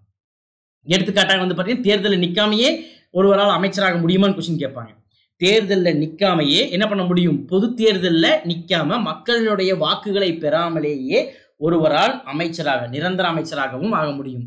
எடுத்துக்காட்டாக இந்திரா காந்தி தான் வந்து பார்த்தீங்கன்னா ராஜ்யசபால இருந்து வந்த முதல் பிரதம மந்திரி. சரிங்களா? ராஜ்யசபால இருந்து வந்த ராஜ்யசபாவினுடைய உறுப்பினர்களுக்கு வந்து பார்த்தீங்கன்னா மக்கள் நேரடியாக வாக்கு செலுத்துவது கிடையாது. People won't directly vote in the Rajya Sabha election. புரிஞ்சுங்களா? அப்படின்னா எனக்கு குறிப்பிட்ட எம்எல்ஏக்களுடைய சப்போர்ட் இருந்துச்சுன்னா ஒரு ஸ்டேட்னுடைய ராஜ்யசபா சீட்ல நான் ராஜ்யசபா எம்பி ஆகி அப்பவே நான் என்ன பண்ணிக்கலாம், பிரைம் மினிஸ்டராகவும் ஆகலாம், அதர் மினிஸ்டர்ஸாகவும் ஆகலாம். எடுத்துக்காட்டாக அருண் ஜேட்லி, அவரும் வந்து ஒரு ராஜ்யசபா மெம்பராக இருந்து ஃபினான்ஸ் மினிஸ்டராக இருந்தவர் தான். நெக்ஸ்ட் வந்து பார்த்துட்டிங்கன்னா மன்மோகன் சிங் மிக முக்கிய எடுத்துக்காட்டு, 10 வருஷம் பிரைம் மினிஸ்டர் இருந்திருக்காரு, அவரும் ஒரு ராஜ்யசபா மெம்பர் தான். சரிங்களா? ஸோ ராஜ்யசபா மெம்பருக்கும் என்ன ஆகலாம், மினிஸ்டர் ஆகலாம், பிரைம் மினிஸ்டர் ஆகலாம். லோக்சபா மெம்பரும் மினிஸ்டர் ஆகலாம், பிரைம் மினிஸ்டர் ஆகலாம். அதே மாதிரி மினிஸ்டர் ஆகிறதுக்கும் பிரைம் மினிஸ்டர் ஆகிறதுக்கும் ஒரே தகுதி தான் ஏஜ். சரிங்களா? மினிமம் ஏஜ் 25 இருக்கணும். சரிங்களா? 25 வயசு பூர்த்தி அடைஞ்சிருந்துச்சு அப்படின்னா a person can become a minister or prime minister. அதே மாதிரி ஒருவர் லோக்சபா அல்லது ராஜ்யசபா உறுப்பினர் ஆவதற்குரிய தகுதியை பெற்றிருக்க வேண்டும். a person should be eligible to become Lok Sabha or Rajya Sabha member. he can become the minister or prime minister. ஒருவரால் அமைச்சராகவும் ஆக முடியும், அதே மாதிரி வந்து பார்த்தீங்கன்னா பிரதம மந்திரியாகவும் ஆக முடியும். ஒரே தகுதி என்னதான், சரிங்களா? அவர் ஒரு லோக்சபா உறுப்பினர் ஆகிறதுக்குரிய தகுதியை பெற்றிருக்கணும். அப்படின்னா தேர்தலில் நிற்காமையே கண்டிப்பாக ஒருத்தரால என்ன பண்ண முடியும், பிரைம் மினிஸ்டராக ஆக முடியும். தேர்தலையே நிற்காம ராஜ்யசபா மெம்பரா வந்து 2 டேர்ம்ல பிரைம் மினிஸ்டர் இருந்தவர் தான் யாரு, மன்மோகன் சிங். 10 ஆண்டுகள் பிரைம் மினிஸ்டர் இருந்தவர். சரிங்களா? அதே மாதிரி இங்கே கொடுத்துருப்பாங்க, the total number of ministers including prime minister, council of ministers shall not be exceed the 15%. கொஞ்ச நேரத்தில் சொன்னோம் இல்லைங்களா, 15% மேல இருக்கக்கூடாது. ஆனா மினிமம் கவுண்டை வந்து என்ன பண்ணல, அவங்க ப்ரெஸ்கிரைப் பண்ணல. ஆனா மேக்ஸிமம் கவுண்ட் என்ன கொடுத்துருக்காங்க, 15%. இந்த அதே மாதிரி பார்த்தீங்கன்னா ஒரு மாநிலத்திலையுமே வந்து பார்த்துட்டீங்கன்னா அந்த மாநில சட்டமன்றத்தின் 15% தான் என்ன ஆக முடியும். இப்போ தமிழ்நாட்டில் எத்தனை மினிஸ்டர் இருக்கணும், இப்போ 234 எம்எல்ஏ இருக்காங்கன்னா 234 × 15% அப்படிங்கிறவங்க தான் இங்கே தமிழ்நாட்டிலே மினிஸ்டர்ஸாக இருக்க முடியும். டெல்லிக்கு மட்டும் இது 10%, டெல்லிக்கு மட்டும் 10%, எல்லா ஸ்டேட்டுக்கும் 15% தான், சென்ட்ரலுக்கும் 15% தான். சரிங்களா? அதே மாதிரி கொடுத்துருப்பாங்க லோக்சபாவினுடைய 15% நான் சொன்னேன், member of the house of the people. லோக்சபாவினுடைய இன்னொரு பேர் தான் சொல்லுவோம், மக்களவைன்னு சொல்லுவோம். மக்களவைக்கு இங்கிலீஷ்ல ஹவுஸ் ஆஃப் த பீப்புள் அப்படின்னு அர்த்தம். சரிங்களா? கொடுத்துருக்கோம் பாருங்கப்பா. நெக்ஸ்ட் அதே மாதிரி எப்போ ஒரு கட்சி நம்ம வந்து ஆட்சி அமைக்க முடியும், இப்போ நான் இவ்வளோ நேரம் பேசின எல்லா எக்ஸ்பிளனேஷனும் பார்த்தீங்கன்னா இங்கே கொடுத்துருக்கு. House of the parliament's belongs to any political party. சரிங்களா? who is disqualified for the being a member of the சரிங்களா? அதே மாதிரி வந்து பார்த்துட்டீங்கன்னா ஒருவர்னால யாருனால அமைச்சராக முடியும் அப்படிங்கிறத நான் சொல்லிட்டேன், யாருனால அமைச்சர் ஆக முடியாதுங்கிறத சொல்றேன். சரிங்களா? முக்கியமாக 10th ஷெட்யூல் அப்படிங்கிறது ஒன்று இருக்கு. சரிங்களா? 52nd அமெண்ட்மெண்ட் 1985ல சேர்க்கப்பட்ட அட்டவணை தான் என்னது, 10th ஷெட்யூல், 10ஆம் அட்டவணை. 52nd அமெண்ட்மெண்ட் 1985, 52nd அமெண்ட்மெண்ட் 1985ல சேர்க்கப்பட்ட, சரிங்களா? 52nd அமெண்ட்மெண்ட் 1985ல சேர்க்கப்பட்ட ஒரு ஷெட்யூல் தான் அது 10th ஷெட்யூல். 10th ஷெட்யூல் எதை பத்தி பேசுது அப்படின்னு பார்த்துட்டீங்கன்னா, it is absolutely speaking about the anti defection law. 10th schedule எதை பத்தி பேசுது, கட்சி தாவல் தடுப்பு சட்டத்தை பற்றி விரிவாக பேசுகிறது. 10th ஷெட்யூல் எதை பத்தி பேசுது, கட்சி தாவல் தடுப்பு சட்டத்தை பற்றி விரிவாக பேசுகிறது. இப்போ கட்சி தாவல் தடுப்பு சட்டத்தினால ஒருத்தருக்கு வந்து ஆன்டி டிஃபெக்ஷன் லா, வெரி குட், கட்சி தாவல் தடுப்பு சட்டத்தினால ஒருத்தர் மேல ஆக்ஷன் எடுத்து அவங்க தன்னுடைய பதவியை இழந்திருந்தாங்கன்னா, ஃபார் எக்ஸாம்பிள் இப்போ ஆன்டி டிஃபெக்ஷன்லாம் என் மேலே இம்போஸ் ஆகிருக்கு, என்னால் மினிஸ்டராக வர முடியுமா அப்படின்னு கேட்டிங்கன்னா கண்டிப்பாக என்னால் மினிஸ்டராக வர முடியாது. சரிங்களா? நான் யாரால மினிஸ்டராக வர முடியும்னு நான் சொன்னேன். இப்போ யாரால மினிஸ்டராக வர முடியாதுங்கிறத சொல்கிறேன். சரிங்களா? ஃபர்ஸ்ட் திங், ஆன்டி டிஃபெக்ஷன்லாம் என் மேலே வந்திருக்கக்கூடாது. வந்துருந்துச்சு அப்படின்னா அவங்களால மினிஸ்டராக வர முடியாது. சரிங்களா? செகண்ட் கண்டிஷன் என்ன அப்படின்னு பார்த்துட்டிங்கன்னா, ஆன்டி டிஃபெக்ஷன் லாக்கு அப்புறம் இருக்கக்கூடிய செகண்ட் கண்டிஷன்னா அவங்க மேலே கிரிமினல் கேசஸ் எந்த ஒரு இதுலையுமே ஃபைல் ஆகிருக்கக்கூடாது. கிரிமினல் கேசஸ் எந்த ஒரு இதுலையுமே என்ன பண்ணக்கூடாது, ஃபைல் ஆகிருக்க கூடாது அப்படிங்கிறதும் ஒரு கண்டிஷன். சரிங்களா? கிரிமினல் கேசஸ் ஃபைல் ஆகிருக்க கூடாது. அதே மாதிரி 2 ஆண்டுகளுக்கு மேல் சிறை தண்டனை பெற்றவராக இருக்கக்கூடாது. 2 வருஷத்துக்கு மேல ஒருத்தர் சிறை தண்டனை பெற்றவராக இருந்தார் அப்படின்னு பார்த்தீங்கன்னா அந்த 2 வருஷத்துக்கு அப்புறம் 6 வருஷம் ஒரு எலெக்ஷன் வந்து பேன் பண்ணி வைப்பாங்க. எலெக்ஷன்லேயே நிற்க முடியாது. அது ராஜ்யசபா எலெக்ஷனாக இருந்தாலும் சரி, லோக்சபா எலெக்ஷனாக இருந்தாலும் சரி நிற்க முடியாது. அப்படிங்கிறப்ப அவரால் என்னவா வர முடியாது, அமைச்சராக வருவது அப்படிங்கிறது கொஞ்சம் கஷ்டம்தான். சரிங்களா? இதெல்லாம் மிக முக்கியமான விஷயம்ப்பா, நோட் பண்ணிக்கோங்க. இப்போ நான் சொன்ன விஷயங்கள்ல ஆர்டிகல் 75 சம்மந்தமாக ஏதாவது டவுட் இருந்துச்சுன்னா ரைஸ் பண்ணுங்க, அதுக்கான எக்ஸ்பிளனேஷன் நான் கொடுக்குறேன். அதே மாதிரி ஆர்டிகல் 75 முக்கியமான விஷயம் என்னென்ன இருக்குது அப்படிங்கிறது எல்லாத்தையுமே நான் உங்களுக்கு எக்ஸ்பிளைன் பண்ணிட்டேன். இன்னும் சில முக்கியமான விஷயங்களையும் நான் உங்களுக்கு சொல்கிறேன் எக்ஸ்ட்ரா. சரியாப்பா? ஜஸ்ட் ஒரு 1.5 hours இன்னைக்கு நான் கிளாஸ் எடுப்பேன். 1.5 hours ப்ராப்பராக கவனிங்க, கண்டிப்பாக யூஸ்ஃபுல்லாக இருக்கும். சரிங்களா? ப்ளஷர் ஆஃப் த பிரசிடென்ட் அப்படின்னு நீங்கள் கொடுத்துருக்காங்க. ப்ளஷர் ஆஃப் த பிரசிடென்ட் அப்படின்னு என்ன அர்த்தம்னா, ஒரு அமைச்சர் எந்த காலம் வரை பதவியில் நீடிக்கலாம் அப்படின்னு பார்த்துட்டிங்கன்னா, ஒரு அமைச்சருடைய மேக்சிமம் டென்யூர் என்ன அப்படின்னு பார்த்தீங்கன்னா 5 years தான். ஒரு அமைச்சருடைய மேக்சிமம் டென்யூர் 5 years தான். அதுக்கப்புறம் திரும்பவும் அந்த அரசாங்கம் கலைக்கப்பட்டு திரும்பவும் என்ன பண்ணணும், உருவாக்கப்படணும். ஒரு கவர்மெண்ட்டுடைய மேக்சிமம் டென்யூர் என்ன அப்படிங்கிறது பார்த்தீங்கன்னா 5 years. மினிமம் டென்யூர் அப்படிங்கிறது நம்ம அரசியலமைப்பு சட்டத்தில் எந்த ஒரு சட்டத்திலையும் கொடுக்கப்படலை. மினிமம் டென்யூர்டு கவர்மெண்ட் அப்படின்னு எதை சொல்லுவோம் அப்படின்னு பார்த்தா வாஜ்பாயினுடைய கவர்மெண்ட் தான் சொல்லுவோம். வெறும் 13 நாள் ஆட்சி செஞ்சாங்க. ஜஸ்ட் 13 days தே ரூல்டு. 13 நாள் ஆட்சி செஞ்ச வாஜ்பாயினுடைய அரசு தான் மினிமம் டென்யூர் கவர்மெண்ட் அப்படின்னு நம்ம சொல்லுவோம். Maximum tenure is 5 years. 5 வருஷத்துக்கு அப்புறம் திரும்பவும் தேர்தல் நடத்தப்பட்டு திருப்பியும் அந்த தேர்தலில் எந்த கட்சி ஜெயிக்குதோ, அதாவது 50% மேலுள்ள சீட்டுகளை லோக்சபாவில் ஜெயிக்குதோ அந்த கட்சி தான் மீண்டும் ஆட்சி அமைக்க முடியும். சரிங்களா? கோவாலிஷன் கவர்மெண்ட் அப்படிங்கிற ஒரு சில விஷயம் இருக்கு. கோவாலிஷன் கவர்மெண்ட் அப்படிங்கிறது என்ன அப்படின்னு COALITION அப்படின்னு நம்ம சொல்லுவோம். அதாவது லோக்சபாவினுடைய தேர்தலில் எந்த ஒரு கட்சிக்கும் பெரும்பான்மை கிடைக்காட்டி, சரிங்களா, எந்த ஒரு கட்சிக்குமே அந்த 50% மேல சீட்டு கிடைக்காட்டி அதை நம்ம என்னன்னு சொல்லுவோம், தொங்கு பாராளுமன்றம் அப்படின்னு நம்ம சொல்லுவோம். ஹங் பார்லிமெண்ட் அப்படின்னு நம்ம சொல்லுவோம். If no political party secures more than 50% of the seat is called as hung parliament.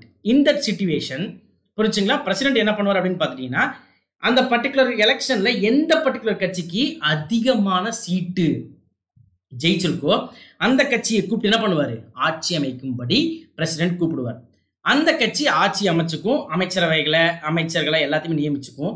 அவருக்கு ஒரு குறிப்பிட்ட நாளை வந்து என்ன பண்ணுவார், பிரசிடென்ட் டைமாக கொடுப்பார். அந்த நாளுக்குள்ள என்ன பண்ணணும் அப்படின்னு பார்த்தீங்கன்னா 50% மேல் லோக்சபாவின் எம்பிக்கள் எனக்கு ஆதரவாக உள்ளார்கள் அப்படிங்கிற விஷயத்தை ப்ரூவ் பண்ணணும். பார்லிமெண்ட்ல முக்கியமா எதில் ப்ரூவ் பண்ணணும், லோக்சபாவில் ப்ரூவ் பண்ணணும்.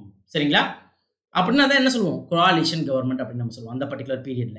ஸோ அப்படின்னா சப்போஸ் இப்போ பிஜேபிக்கு 50% சீட் கிடைக்கல, பிஜேபி அதிகமான சீட்டு, செகண்ட் அதிகமான சீட்டு வந்து காங்கிரஸ் கிடைச்சிருக்கு, தேர்டு வந்து பார்த்தீங்கன்னா ஆம் ஆத்மி பார்ட்டி, திரிணாமுல் காங்கிரஸ், ஏடிஎம்கே, டிஎம்கே இவங்களுக்கெல்லாம் கிடைச்சிருக்கு. அப்படின்னா இப்போ பிஜேபி என்ன பண்ணணும், ஆட்சியை அமைச்சிட்டு, பிஜேபி தான் ஆட்சி அமைக்க பிரசிடென்ட் கூப்பிடுவார், ஏன்னா அவங்க தான் மெஜாரிட்டி பார்ட்டி அப்படிங்கிற சிச்சுவேஷன்ல. ஸோ பிஜேபி ஆட்சி அமைச்சிட்டு அவர் கொடுக்குற காலகட்டத்துக்குள்ளே என்ன பண்ணணும், மிச்சம் இருக்கக்கூடிய இந்த ஏடிஎம்கே, டிஎம்கே, திரிணாமுல் காங்கிரஸ், அதே மாதிரி யார் பகுஜன் சமாஜ்வாடி இருக்கட்டும், யாரெல்லாம் வந்து பிஜேபிக்கு சப்போர்ட் பண்ணுறாங்களோ அவங்க சப்போர்ட்டை வந்து ப்ரூவ் பண்ணணும் லோக்சபாவில். அப்படி ப்ரூவ் பண்ணாட்டி அந்த அரசாங்கம் கலைக்கப்படும். திருப்பி வந்து வேற யாராவது பாசிபிளாக கவர்மெண்ட் ஃபார்ம் பண்ணுறதுக்கு பாசிபிள் ஆக்ஷன் இருக்கா அப்படிங்கிறத பிரசிடென்ட் சர்ச் பண்ணணும். வேற யாருமே அரசாங்கம் ஃபார்ம் பண்ணுறதுக்கு வரல அப்படின்னா அந்த எலெக்ஷன் தள்ளுபடியாகி 6 மாதத்திற்குள் மீண்டும் இன்னொரு பாராளுமன்ற தேர்தல் நடத்தப்படும். இந்த காலகட்டத்தில் யார் பிரைம் மினிஸ்டராக இருப்பாங்க அப்படின்னு பார்த்தீங்கன்னா, முன்னாடி டென்யூரில் யார் பிரைம் மினிஸ்டராக இருந்தாங்களோ அவங்களே பிரைம் மினிஸ்டராக கன்சிடர் பண்ணுவாங்க. அவரை தான் நம்ம என்ன சொல்லுவோம், கேர்டேக்கர் பிரைம் மினிஸ்டர்னு சொல்லுவோம். புரிஞ்சுங்களா? அவருக்கு எந்த ஒரு அதிகாரமும் கிடையாது. முக்கியமான அதிகாரங்கள் எல்லாமே யார் தான் எடுப்பாங்க, டெசிஷன் எடுப்பாங்கன்னா ராஜ்யசபா பிரசிடென்ட் தான் எடுப்பாங்க. சரியாப்பா? இங்க பிளஷர் ஆஃப் த பிரசிடென்ட் அப்படிங்கிற ஒரு வார்த்தை இருக்கு. பிளஷர் ஆஃப் த பிரசிடென்ட் அப்படிங்கிறது எதை குறிப்பிடுது அப்படின்னு பார்த்துட்டீங்கன்னா, ஃபார் எக்ஸாம்பிள் ஒவ்வொரு அமைச்சரும் பிரதம மந்திரி உட்பட பிரசிடென்ட்டினுடைய விருப்பம் இருக்கும் போது வரைக்கும் தான் அவங்களுடைய பதவியில் இருக்க முடியும். இப்போ சப்போஸ் பிரசிடென்ட்டு இவர் வந்து பதவியில் இருக்க வேண்டாம் அப்படிங்கிறத அவர் ஃபீல் பண்றாரு அப்படின்னு பார்த்துட்டீங்கன்னா கேபினெட் கிட்ட அவர் ரெக்கமெண்ட் பண்ணி அவருடைய பதவியை பறிக்கலாம். பிரசிடென்ட்டுக்கு அந்த அதிகாரம் இருக்கு. ஆனா என்ன பண்ணணும் அப்படின்னு பார்த்துட்டீங்கன்னா ஒருத்தர் அமைச்சரா நியமிக்கிறதுக்கு என்ன கண்டிஷன் சொன்னோம்? பிரைம் மினிஸ்டர் அவருடைய பெயரை பிரசிடென்ட்டுக்கு பரிந்துரை செய்யணும்னு சொன்னோம். சரிங்களா? Prime minister should recommend the name of that particular person to the president, then only the person can become the prime minister. So the same condition exists here. ஒருத்தர் அமைச்சர் பதவியிலிருந்து தூக்கணும்னா என்ன பண்ணணும்? பிரைம் மினிஸ்டரும் அதே மாதிரி கேபினெட்டும் என்ன பண்ணணும்? இவரை அமைச்சராக இருக்க வேண்டாம் அப்படிங்கிறனுடைய எழுத்துப்பூர்வமான ஒரு கடிதத்தை பிரசிடென்ட் கிட்ட சொன்னாரு கொடுத்தாங்க அப்படின்னு பார்த்தீங்கன்னா பிரசிடென்ட் ஒரு அமைச்சரை என்ன பண்ணலாம்? பதவியை விட்டு தூக்கலாம். ஆனா பிரசிடென்ட்டே நேரடியாக ஒரு அமைச்சரை பதவியை விட்டு தூக்க முடியுமா அப்படின்னு கேட்டீங்கன்னா கண்டிப்பாக முடியாது. அதே மாதிரி இந்த அமைச்சர்கள் எந்தெந்த காலகட்டத்திலலாம் பதவி விலகலாம் அப்படிங்கிறத சொல்றேன், எழுதிக்கிங்க. சப்போஸ் வீடியோ கொஞ்சம் ஃபாஸ்ட்டாக போகிற மாதிரி இருந்துச்சுன்னா பாஸ் பண்ணி கவனிச்சுக்கோங்கப்பா. நிறைய ஆர்டிகல்ஸ் இருக்கிறனால ஒவ்வொரு ஆர்டிகல்ஸையும் ப்ரீஃபாக சொல்லிட்டு இருக்கிறனால ரொம்ப ஸ்லோவாக எக்ஸ்பிளைன் பண்ண முடியாது. சரிங்களா? பாஸ் பண்ணி கவனிங்க.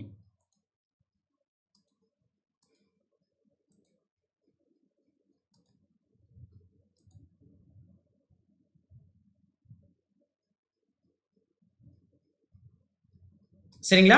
இப்போ நான் என்ன எக்ஸ்பிளைன் பண்ணணும்ப்பா? அதாவது எந்தெந்த சூழ்நிலையில வந்து பார்த்தீங்கன்னா ஒரு அமைச்சர் பதவி விலக நேரிடும் அப்படிங்கிறது தான். சரிங்களா?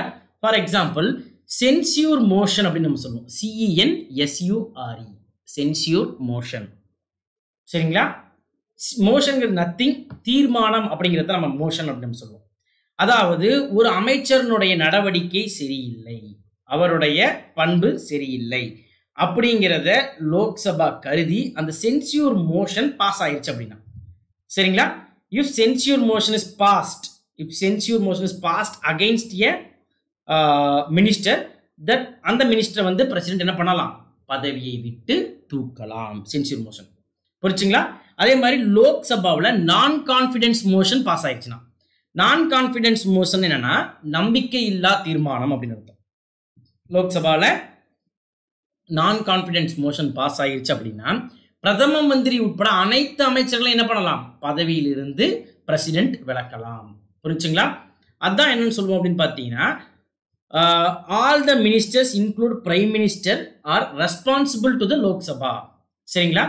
தான் எடுக்கும் அனைத்து நடவடிக்கைகளுக்கும் பிரதம மந்திரி உட்பட அனைத்து அமைச்சர்களும் லோக்சபாவிற்கு பதில் சொல்ல கடமைப்பட்டவர்கள் அப்படின்னு சொல்லுவோம். சரிங்களா? இப்போ ரஃபேல் விஷயமாகட்டும் எந்த ஒரு விஷயத்தையும் வாங்க லோக்சபாவில் பேசலாம் எதிர்க்கட்சி ஏன் கூப்பிடுது?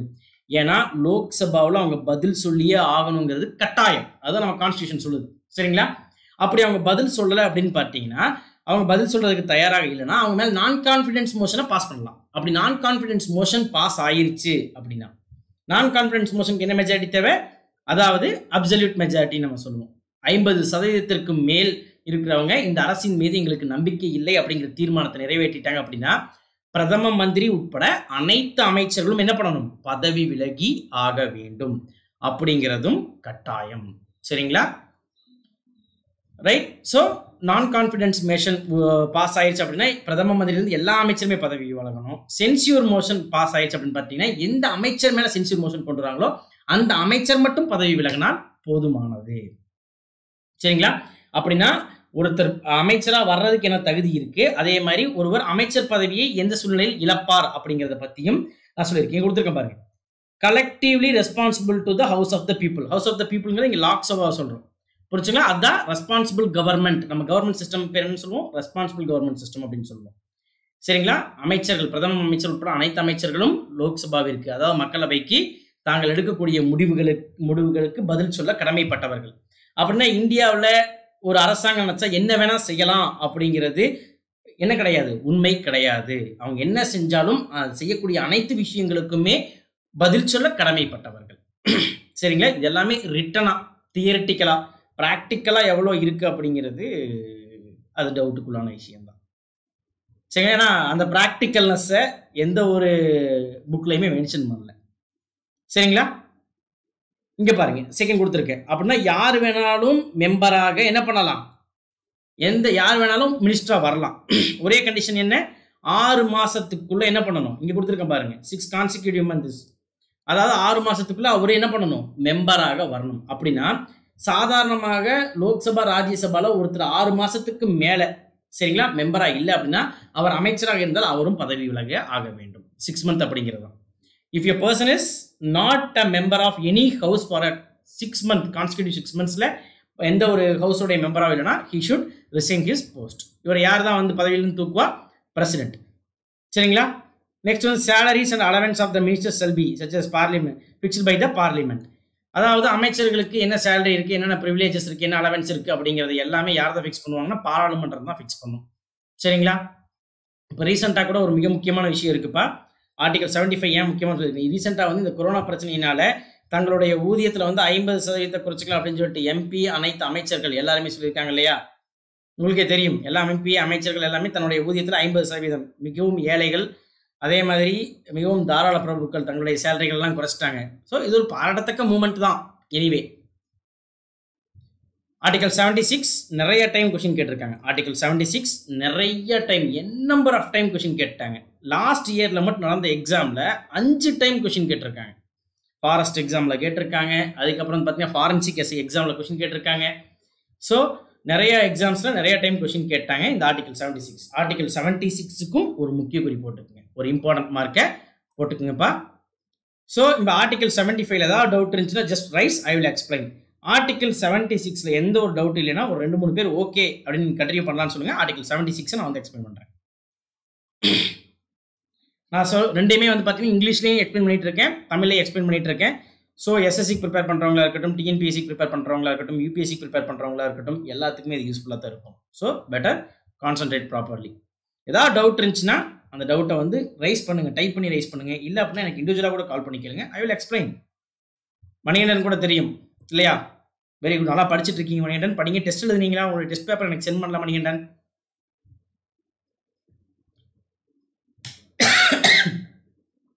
If no doubt just give a comment. okay sir ஒரு கமெண்ட் கொடுங்க, will forward.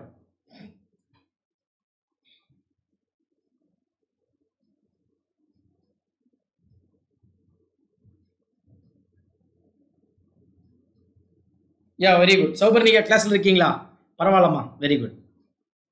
ரிவிஷன் தான் இல்லையா உங்களுக்கு வந்து கம்ப்ளீட்டாக இந்த பாலிட்டி கிளாஸ் எல்லாம் முடிஞ்சிருக்கும், இருந்தாலும் ஒரு revision. Okay very குட்ப்பா, time waste பண்ணாங்க, இது ஃபாஸ்ட் ரிவிஷனும் கூட. if there is any doubt just ask.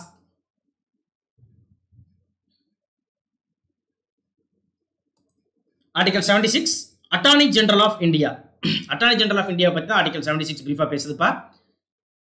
அதே மாதிரி இந்த கிளாஸ் முடிஞ்சதுக்கப்புறம் இந்த மெட்டீரியல் உங்களுக்கு யாருக்கா வேணும் அப்படின்னு கேட்டு, இந்த மெட்டீரியல் நெட்லேயே நிறைய இருக்குது, இருந்தாலும் இந்த மெட்டீரியல் வேணும் அப்படின்னு கேட்டீங்கன்னா நீங்கள் எனக்கு டெக்ஸ்ட் பண்ணுங்கள், நான் உங்களுக்கு சென்ட் பண்ணுறேன். இது மொத்தமாக 281 பேஜ் மெட்டீரியல். இந்த 281 பேஜையுமே கவர் பண்ண வேண்டிய அவசியம் கிடையாது. ஜஸ்ட் 100 பேஜை படித்தா போதும். பாலிட்டிக்ஸ் சம்மந்தமாக எந்த கொஸ்டின் வந்தாலும் எந்த எக்ஸாம் ஃபாலோ பண்ணலாம். ஆனால் பெரிய பிரச்சனை என்னென்னா இந்த மெட்டீரியலை ஃபஸ்ட்டு டைம் படிக்கிறவங்க புரிஞ்சுக்க முடியாது. நிறைய டைம் பாலிட்டி படித்தவங்களுக்கு இந்த மெட்டீரியல் புரிஞ்சுக்கலாம். சரிங்களா. இந்த மெட்டீரியல் அப்படியே நான் தமிழ்லையும் ஒர்க் அவுட் பண்ணிட்டு இருக்கேன். ஒன்ஸ் இன்ஸ்டியூட் ஓப்பன் ஆயிடுச்சுன்னா உங்களுக்கு தமிழில் ப்ரொவைட் பண்ணுறேன். சரிங்களா. அதே மாதிரி பார்த்துட்டிங்கன்னா கல்வி இன்னைக்கு கூட சொல்லியிருக்காங்க இல்லையா, என்ன சொல்லியிருக்காங்க, கல்வி நிறுவனங்கள் அடுத்த கல்வியாண்டு எப்போ தான் ஆரம்பிக்க போகுது, செப்டம்பர் மாதத்தில் தான் எஜுகேஷன் இயரே ஸ்டார்ட் ஆக போகுது. சரியா. ஸோ இருக்கக்கூடிய டைம் எல்லா எக்ஸாமே, யூபிஎஸ்சியாக இருக்கட்டும், டிஎன்பிஎஸ்சி எக்ஸாமே இருக்கட்டும், எல்லா எக்ஸாமே பார்த்துட்டிங்கன்னா கண்டிப்பாக செப்டம்பர் அக்டோபருக்கு மேலே தான், செப்டம்பரில் தான் நடக்கும். மோஸ்ட்லி செப்டம்பர் அக்டோபரில் தான் நடக்கும். அப்படிங்கிறனால இப்போ கிடச்சிருக்க டைமை ப்ராப்பராக யூஸ் பண்ணி நீங்கள் எல்லாருமே ஆஃபீஸர் ஆகணும். சரிங்களா. Attorney general of India. Attorney general of India அப்படிங்கிறவர் யார் அப்படின்னு பார்த்தீங்கன்னா மத்திய அரசாங்கத்தினுடைய தலைமை வழக்கறிஞரத்தை நம்ம என்னன்னு சொல்லுவோம், அட்டார்னி ஜெனரல் ஆஃப் இந்தியா. சரிங்களா. Highest legal person of the central government is called as attorney general of India. சரிங்களா. Attorney general is also appointed by the, சரிங்களா, is also appointed by the prime minister. President. Attorney general is also appointed by the president. மத்திய அரசினுடைய தலைமை வழக்கறிஞரத்தை நம்ம என்னன்னு சொல்லுவோம், attorney general of India அப்படின்னு நம்ம சொல்லுவோம். இவருடைய முக்கியமான வேலையே என்ன அப்படின்னு பார்த்துட்டிங்கன்னா, இப்போ நிறைய கேசஸ் வந்து கவர்மெண்ட்டுக்கு அகேன்ஸ்டாக போடுறோம் இல்லைங்களா. இப்போ கவர்மெண்ட்டுக்கு சப்போர்ட்டிவாக ஒரு பர்டிகுலர் வக்கீல் வந்து வாதாடணுமா இல்லைங்களா, அந்த வக்கீலை தான் நம்ம என்னன்னு சொல்லுவோம், அட்டார்னி ஜெனரல் ஆஃப் இந்தியா அப்படின்னு நம்ம சொல்லுவோம். சரிங்களா. ஸோ இவர் மத்திய அரசாங்கத்தினுடைய ஒரு ஏஜென்ட், ஒரு முக்கியமான வழக்கறிஞர்னு கூட சொல்லலாம். அதே மாதிரி அரசாங்கத்திற்கு சட்டம் சம்பந்தப்பட்ட எந்த ஒரு டவுட் வந்தாலுமே சரி, யார்தான் அப்பாயின்ட் பண்ணுவோம், யார்தான் கேட்பாங்க, அட்டார்னி ஜெனரலை தான் கேட்பாங்க. ஸோ இப்போ ஒரு சட்டம் எழுதுறப்போ, ஒரு சட்டத்தை ஃப்ரேம் பண்ணுறப்போ, சட்ட ரீதியாக வரக்கூடிய எல்லா கேள்விகளினுடைய பதில்களையும் யார்கிட்ட தீர்த்துக்குவாங்க, அட்டார்னி ஜெனரல் ஆஃப் இந்தியா கிட்ட தீர்த்துக்குவாங்க அப்படிங்கிறது தான் உண்மை. சரிங்களா? Right. Attorney general of India. Attorney general of இந்தியாவினுடைய டெர்னியூர் சொல்கிறேன், எழுதிக்கிங்கப்பா, 5 years. இது நிறைய டைம் குரூப் 4ல் கொஸ்டின் கேட்டிருக்காங்க. ஆனால் குரூப் 1 பொறுத்தளவுக்கு டென்யூர்லாம் கொஸ்டின் கேட்க மாட்டாங்க, ஆர்டிக்கல் தான் கொஸ்டின் கேட்பாங்க. 76. சரிங்களா? அட்டார்னி ஜெனரல் ஆஃப் இந்தியாவினுடைய டென்யூர் எவ்வளோ? 5 year. இப்போ ஒரு மத்திய அரசாங்கம் ரிசைன் பண்ணிடுச்சு அப்படின்னா அட்டார்னி ஜெனரலும் ரிசைன் பண்ணணும் அப்படிங்கிறத condition. If central government resigns, attorney general should also resign his post. புரிச்சுங்களா? அதே மாதிரி அட்டார்னி ஜெனரல் ஆஃப் இந்தியாவும் பிரசிடென்டினுடைய பிளஷர், அதாவது பிரசிடென்டினுடைய விருப்பத்திற்கு இணங்க இயங்கக்கூடியவர் தான். இப்போ பிரசிடென்ட் அட்டார்னி ஜெனரல் பதவியில் விதிக்க வேண்டாம் அப்படின்றத நினைச்சார் அப்படின்னு பார்த்தீங்கன்னா அட்டார்னி ஜெனரல் பதவி விலகி ஆக வேண்டும். பிளஷர் ஆஃப் த பிரசிடென்ட் அப்படிங்கிற வார்த்தைக்குள்ள அட்டார்னி ஜெனரல் ஆஃப் இந்தியாவும் வருவார். பிளஷர் ஆஃப் த பிரசிடென்ட் அப்படிங்கிற வார்த்தைக்குள்ள யார் வருவாங்கப்பா? அட்டார்னி ஜெனரல் ஆஃப் இந்தியா வருவார். அட்டார்னி ஜெனரல் ஆஃப் இந்தியாவுடைய பதவிக்காலம் 5 ஆண்டுகள். He is the highest legal officer of the central government. He is the highest legal officer of the central government. Attorney General of India is appointed by the President. Attorney General of India is appointed by the President. சரிங்களாப்பா? இவருடைய முக்கியமான வேலை என்னன்னு பார்த்துட்டீங்கன்னா அரசாங்கத்தின் மீது தொடுக்கப்படக்கூடிய வேலைகள் மற்றும் அரசாங்கத்திற்கு தேவையான சட்டம் சார்ந்த சந்தேகங்களில் விளக்கம் கூறுவது. சரிங்களா?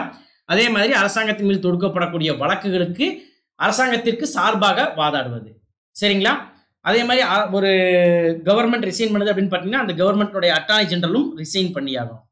யாருனால அட்டார்னி ஜெனரலாக வர முடியும் அப்படின்னு பார்த்தீங்கன்னா சுப்ரீம் கோர்ட் ஜட்ஜ் ஆகக்கூடிய தகுதி. சரிங்களா? இப்போ யாருக்கு வந்து சுப்ரீம் கோர்ட் ஜட்ஜ் ஆகக்கூடிய தகுதி இருக்கோ அவர்னால தான் அட்டார்னி ஜெனரலாக வர முடியும். சரிங்களா? அட்டார்னி ஜெனரல் ஆகக்கூடிய தகுதி என்னன்னு question கேட்பாங்கப்பா. He should be eligible to become supreme court judge. சரிங்களா? நீங்க கொடுத்துருப்பாங்க த duty of the attorney general to give advice to the government கொடுத்துருக்காங்களா இல்லையா? And he is the legal character, அவர் ஒரு வக்கீல். சரிங்களா? இங்கே கொடுத்துருப்பாங்க time to time B referred R assign to him by the president. President தான் அவரை வந்து என்ன பண்ணுறாரு, அசைன் பண்ணுறாரு அப்படிங்கிறதா நெக்ஸ்ட் திங். சரிங்களா? அதே மாதிரி அட்டார்னி ஜெனரல் அப்படிங்கிறவர் வந்து பார்த்துட்டிங்கன்னா பிரைவேட், அதாவது ஒரு தனியார் வழக்குகளில் வாதாட முடியுமான்னு கேட்டால் கண்டிப்பாக வாதாட முடியும் with the permission of the government. அரசாங்கம் அவரை பர்மிட் பண்ணுச்சு அப்படின்னு பார்த்துட்டிங்கன்னா அரசாங்கத்தினுடைய பர்மிஷனோட என்ன பண்ணலாம், அட்டார்னி ஜெனரல் ஆஃப் இந்தியா அப்படிங்கிறவர் தனியார் வழக்குகளிலும் வாதாடலாம். சரிங்களா? ஆனால் பேமெண்ட்டில் பயங்கரமாக கேட்பாங்கப்பா. பேமெண்ட்டில் இவருடைய பேமெண்ட்டில் கோடிக்கணக்கில் இருக்கும். சரிங்களா? தனி வழக்குகள்லேருந்து வாதாடுறதை வந்து இவரை பார் பண்ணி வைக்கிறது கிடையாது. சரிங்களா? தனியார் வழக்குகளை வாதாட முடியுமான்னு கொஸ்டின் கேட்டிருக்காங்க ஒரு டைமு. வாதாட முடியும். யாருடைய பர்மிஷனோட? Central கவர்மெண்ட்டுடைய பர்மிஷனோட. Without the permission he cannot. Permission இல்லாமல் என்ன பண்ண முடியாது, அவர்னால வாதாட முடியாது அப்படிங்கிறது தான் உண்மை. Right. Next, attorney general of இந்தியாவுடைய டென்யூரு எக்ஸாக்ட்லி 5 years. இங்கே நான் இப்போ என்னெல்லாம் சொல்லியிருக்கோம் அது எல்லாமே சொல்லியிருக்காருப்பா. இங்கே கொடுத்துருக்கேன் பாருங்க. Audience in all the court இந்த டெரிட்டரி ஆஃப் இந்தியா.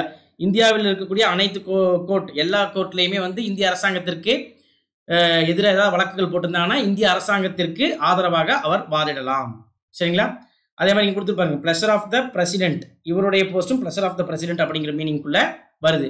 பிரசிடென்ட்டு எப்போ விரும்புகிற வரைக்கும் தான் இவரால் என்ன பண்ண முடியும், பதவியில் இருக்க முடியும். அதே மாதிரி வந்து பார்த்துட்டிங்கன்னா அட்டார்னி ஜெனரல் ஆஃப் இந்தியா அப்படிங்கிறவர் பார்த்துட்டிங்கன்னா லோக்சபா ராஜ்யசபாவுடைய எல்லா மீட்டிங்லையும் அட்டன் பண்ணலாம். புரிச்சுங்களா? ஆனால் ஓட்டிங் ரைட் கிடையாது. வாக்கிடும் உரிமை இல்லாமல் சரிங்களா லோக்சபா மற்றும் ராஜ்யசபாவினுடைய எல்லா கூடுகைகள்லையுமே அட்டார்னி ஜெனரல் ஆஃப் இந்தியா என்ன பண்ணலாம், பங்கு கொள்ளலாம். சரிங்களா? President attorney general of India could participate in all the meetings of Lok Sabha and Rajya Sabha without voting power. He cannot vote. And Attorney General of India enjoys all the privileges and rights like a MP. ஒரு எம்பிக்கு என்னென்ன சலுகைகள் கொடுக்கப்படுதோ அந்த அனைத்து விதமான சலுகைகளும் attorney general of இந்தியாவுக்கும் கொடுக்கப்படுது. இந்த கோடிக்கணக்கில் சம்பளம் நான் சொன்னேன் இல்லைங்களா, அது கவர்மெண்ட் கொடுக்கறது கிடையாது, பிரைவேட்டா வந்துச்சுன்னா. சரிங்களா? இதுதான் அட்டார்னி ஜெனரல் ஆஃப் இந்தியாவை பொறுத்தளவுக்கு மிக முக்கியமான கேள்விகள். அட்டார்னி ஜெனரல் ஆஃப் இந்தியாவில் உங்களுக்கு ஏதாவது டவுட் இருந்துச்சு அப்படின்னா ரைஸ் பண்ணுங்க. உங்களுக்கு நான் வந்து கண்டிப்பாக என்ன பண்ணுறேன், எக்ஸ்பிளைன் பண்ணுறேன். சரிங்களா? நெக்ஸ்ட்டு ஆர்டிகல் 77, 78, 79, 80 அப்படிங்கிற இந்த 80 ஆர்டிகல் வரைக்கும் இன்னைக்கு நம்ம கிளாஸில் பார்ப்போம். 80 ஆர்டிகலுக்கு அப்புறம் நாளைக்கு கிளாஸில் கண்டினியூ பண்ணுவோம். சரிங்களா? இப்போ நம்ம நெக்ஸ்ட் வந்து பார்த்தீங்கன்னா எக்கனாமிக்ஸ் கிளாஸும் ஜாகிரபி கிளாஸும் எடுக்காமல் இருக்கும். எக்கனாமிக்ஸ் கிளாஸும் ஜாகிரபி கிளாஸும் இனி எடுக்கப்படும். சரிங்களா?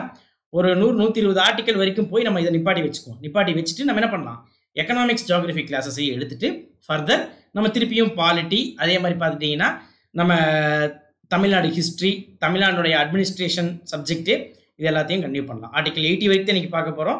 இனி ஒரு 20 மினிட்ஸ் ஆல்மோஸ்ட் கிளாஸ் ஓவர் ஆயிரும். என்கிட்ட நெட்டு முடிய போகுது. Article 77 conduct of business of the government of India, அதாவது இந்திய அரசாங்கம் எவ்வாறு தன்னுடைய வேலையை செய்கிறது அப்படிங்கிற அந்த விளக்கமும் எழுத இருக்குன்னா ஆர்டிகல் 77 தான் இருக்கு. இந்த பர்டிகுலர் ஆர்டிகல் வந்து பார்த்தீங்கன்னா இம்பார்ட்டன்ட்டே கிடையாது. இந்த ஆர்டிகல் இது வரைக்கும் டிஎன்பிஎஸ்சிலையும் கொஸ்டின் கேட்டது கிடையாது, யூபிஎஸ்சிலையும் கொஸ்டின் கேட்டது கிடையாது.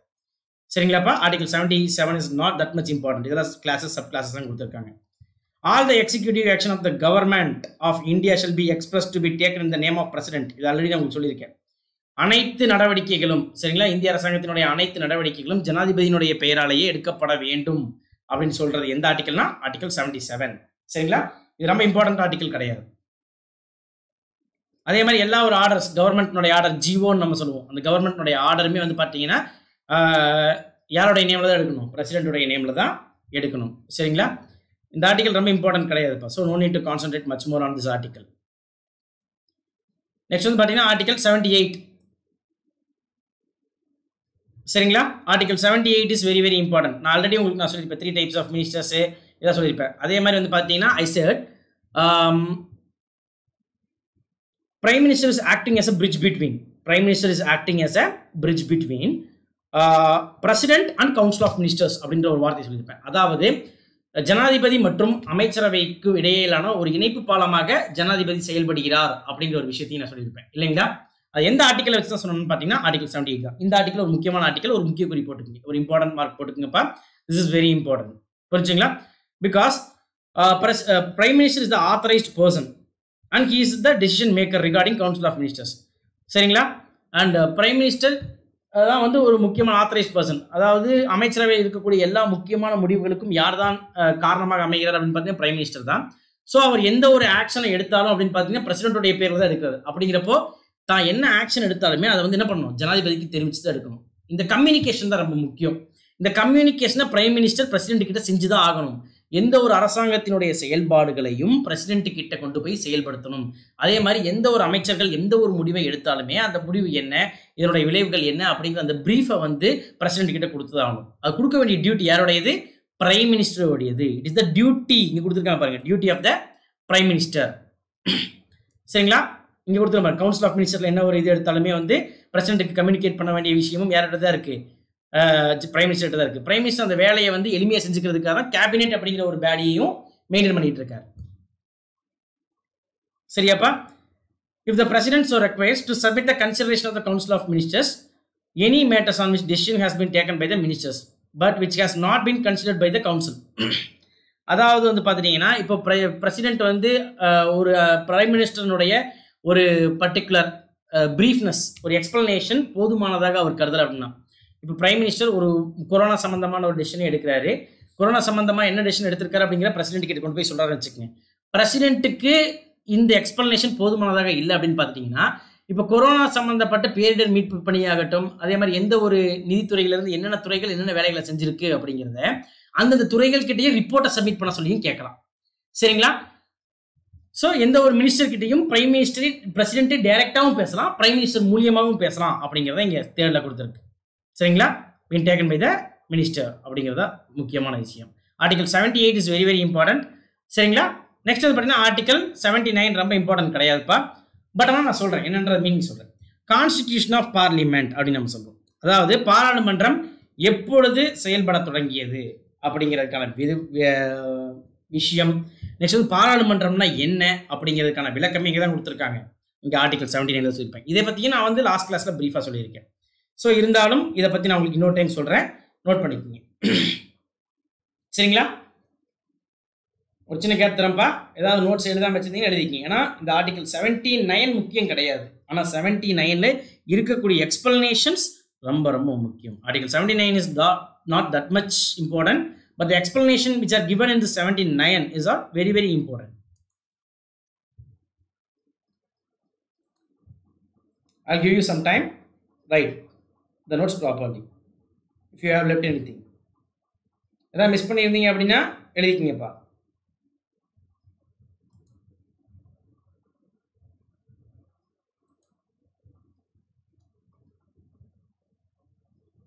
யாருக்காவது கனெக்ஷன் பிரேக் ஆகிற மாதிரி இருந்துச்சுன்னா ஒரு டைம் ரெஃப்ரெஷ் பண்ணுங்க, கிளியர் ஆயிடும்.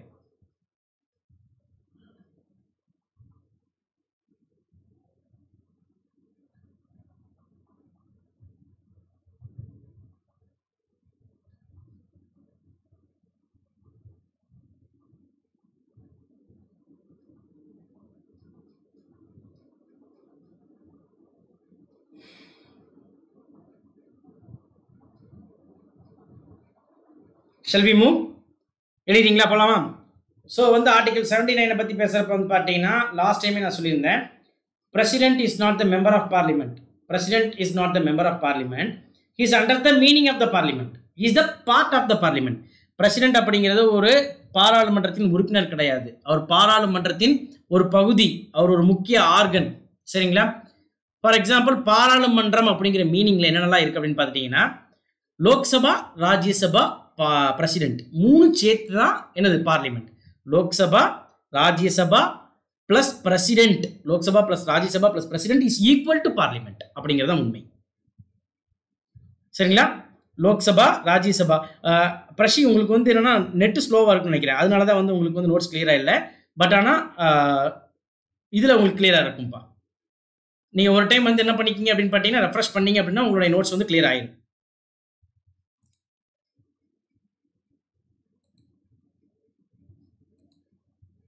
ஒரு டைம் ரெஃப்ரெஷ் பண்ணிக்கிங்கப்பா. அதே மாதிரி வீடியோ குவாலிட்டி வந்து ஹெச்டியில் வைக்க வேண்டாம், 360 வைங்க, அதுவே போதுமானது தான். ஹெச்டியில் வைக்க வேண்டாம். ஹெச்டியில் வச்சிங்கன்னா உங்களுடைய நெட் ரொம்ப வேகமாக கன்சியூம் ஆயிடும். எனக்கே வந்து 10 GB வரைக்கும் கன்சியூம் ஆகுது அப்படிங்கிறப்ப உங்களுக்கு வந்து ரொம்ப கன்சியூம் ஆகும். 1 GB தான் இருக்கும் இல்லைங்களா? சரிங்களா? ஸோ பார்லிமெண்ட்ன்ற மீனிங்குள்ளே யார் இருக்காங்க? பார்லிமெண்ட் அப்படிங்கிற மீனிங்குள்ளேயே வந்து பார்த்துட்டிங்கன்னா Lok Sabha, Rajya Sabha, president. Lok Sabha plus Rajya Sabha plus president is equal to parliament அப்படிங்கிறது தான் உண்மை. சரியாப்பா?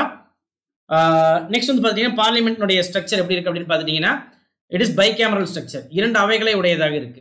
By cameral structure. Structure of the parliament is called us by cameral. இந்த பார்லிமெண்ட் ஸ்ட்ரக்சர் நம்ம எங்கிருந்து பாரோ பண்ணியிருக்கோம் அப்படின்னு பார்த்தீங்கன்னா இங்கிலாந்துல இருந்து பாரோ பண்ணியிருக்கோம். Parliamentary structure it is borrowed from the England. சரிங்களா? It is borrowed from the England. Constituent Assembly is regarded as the first parliament of India. Is regarded. It's not the first parliament. Just I am saying it's regarded.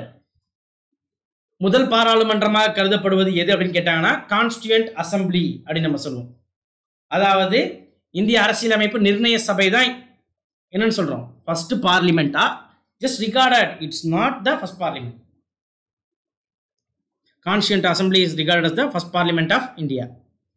Article 79ல which is regarded as the first parliament of India அப்படின்னு கேட்பாங்க. கான்ஸ்டியூயன்ட் assembly இந்திய அரசியல் நிர்ணய சபை தான் வந்து பார்த்துட்டீங்கன்னா முதல் பார்லிமெண்டாக கருதப்படுகிறது. சரிங்களா? who is the head of the parliament அப்படின்னு கேட்டாங்கன்னா president is the head of the parliament. President is the head of the parliament. Speaker is the head of the Lok Sabha. Speaker is the head of the Lok Sabha. Speaker is the head of the Lok Sabha. Vice President or Chairman of Rajya Sabha is the head of Rajya Sabha. Vice President or Chairman of Rajya Sabha is the head of the Rajya Sabha. சரிங்களா? Chairman of the Rajya Sabha is not the member of Rajya Sabha. எழுதி வச்சுக்கங்க, நான் சொல்றது அப்படியே எழுதிக்கங்க. Chairman of Rajya Sabha is not the member of Rajya Sabha. ராஜ்ய சபாவினுடைய தலைவர் ராஜ்ய சபாவின் உறுப்பினர் அல்ல. ஆனால் லோக்சபாவின் சபாநாயகர் அல்லது தலைவர் லோக்சபாவின் உறுப்பினர் ஆவார். ஆனால் சரிங்களா? But the head of the Lok Sabha, that is Speaker, is the member of Lok Sabha.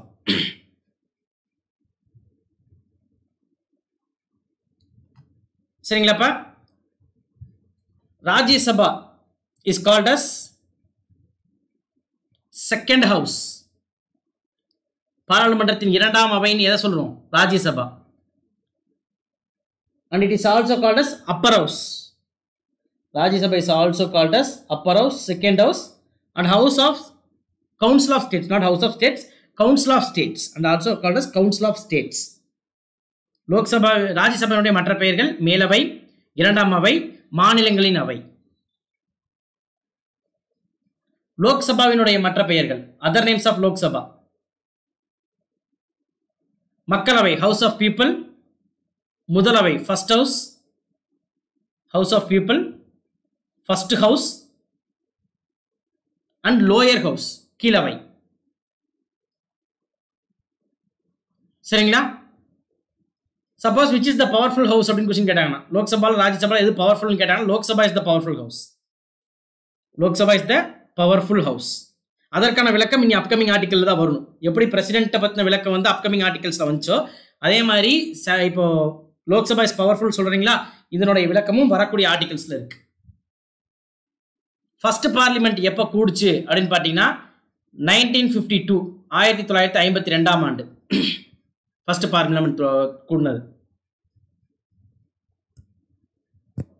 அதே மாதிரி பார்லிமெண்ட் எத்தனை செஷன்ஸ் இருக்கு அப்படின்னு பார்த்தீங்கன்னா ஒரு வருஷத்துல 3 sessions. There are 3 sessions in a parliament. ஒரு வருஷத்துல எத்தனை செஷன்ஸ் இருக்கு? 3 செஷன்ஸ். ஒவ்வொரு செஷனுக்கும் இடையில இருக்கக்கூடிய மேக்ஸிமம் கேப் 6 months. ஒவ்வொரு செஷனுக்கும் இடையில இருக்கக்கூடிய மேக்ஸிமம் கேப் 6 months. ஒவ்வொரு செஷனுக்கும் இடையில இருக்கக்கூடிய maximum gap 6 months.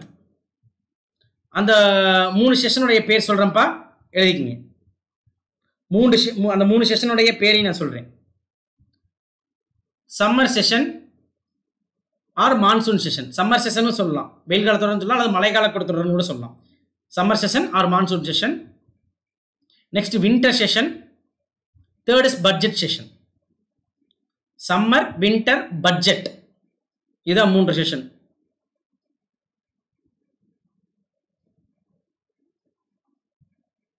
Sure ma'am, உங்களுக்கு இந்த நோட்ஸ் நான் உங்களுக்கு செப்பரேட்டாக உங்களுக்கு நான் தரேன், ஹைலைட் பண்ணி உங்களுக்கு நான் தரேன்.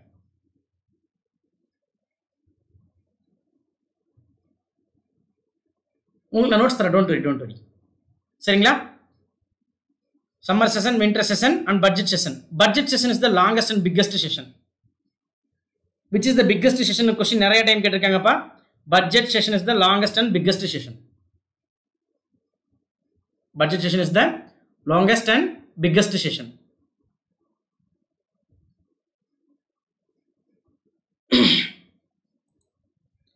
Next article 80.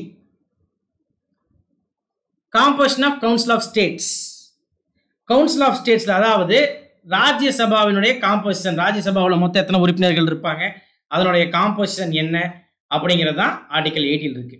ஆர்டிகல் 80 இருந்து நம்ம நெக்ஸ்ட் கிளாஸ்ல பார்ப்போம். சரிங்களா? அதே மாதிரி நாளைக்கு கிளாஸ், நாளைக்கு வந்து இன்னொரு கிளாஸ், 2 கிளாஸ் மொத்தம் நாளைக்கு.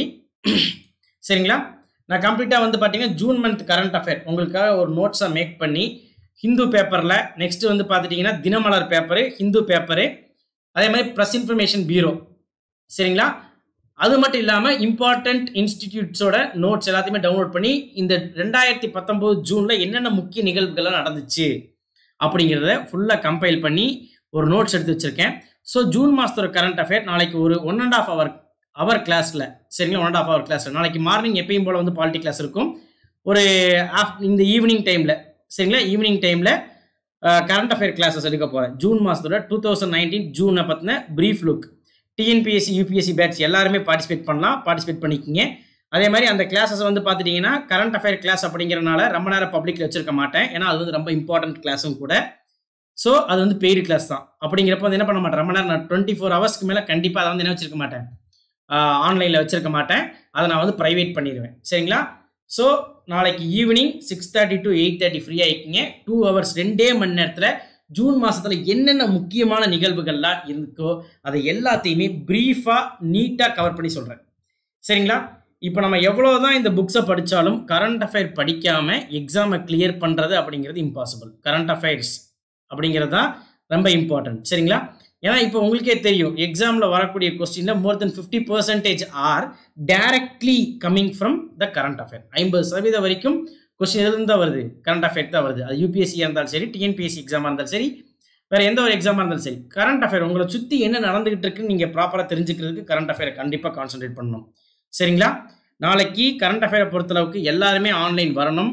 அதே மாதிரி அந்த வீடியோவை கண்டிப்பாக நான் வந்து கிளாஸ் கரெக்டாக எடுத்து முடிச்சோடனே டிசேபிள் பண்ணிடுவேன்.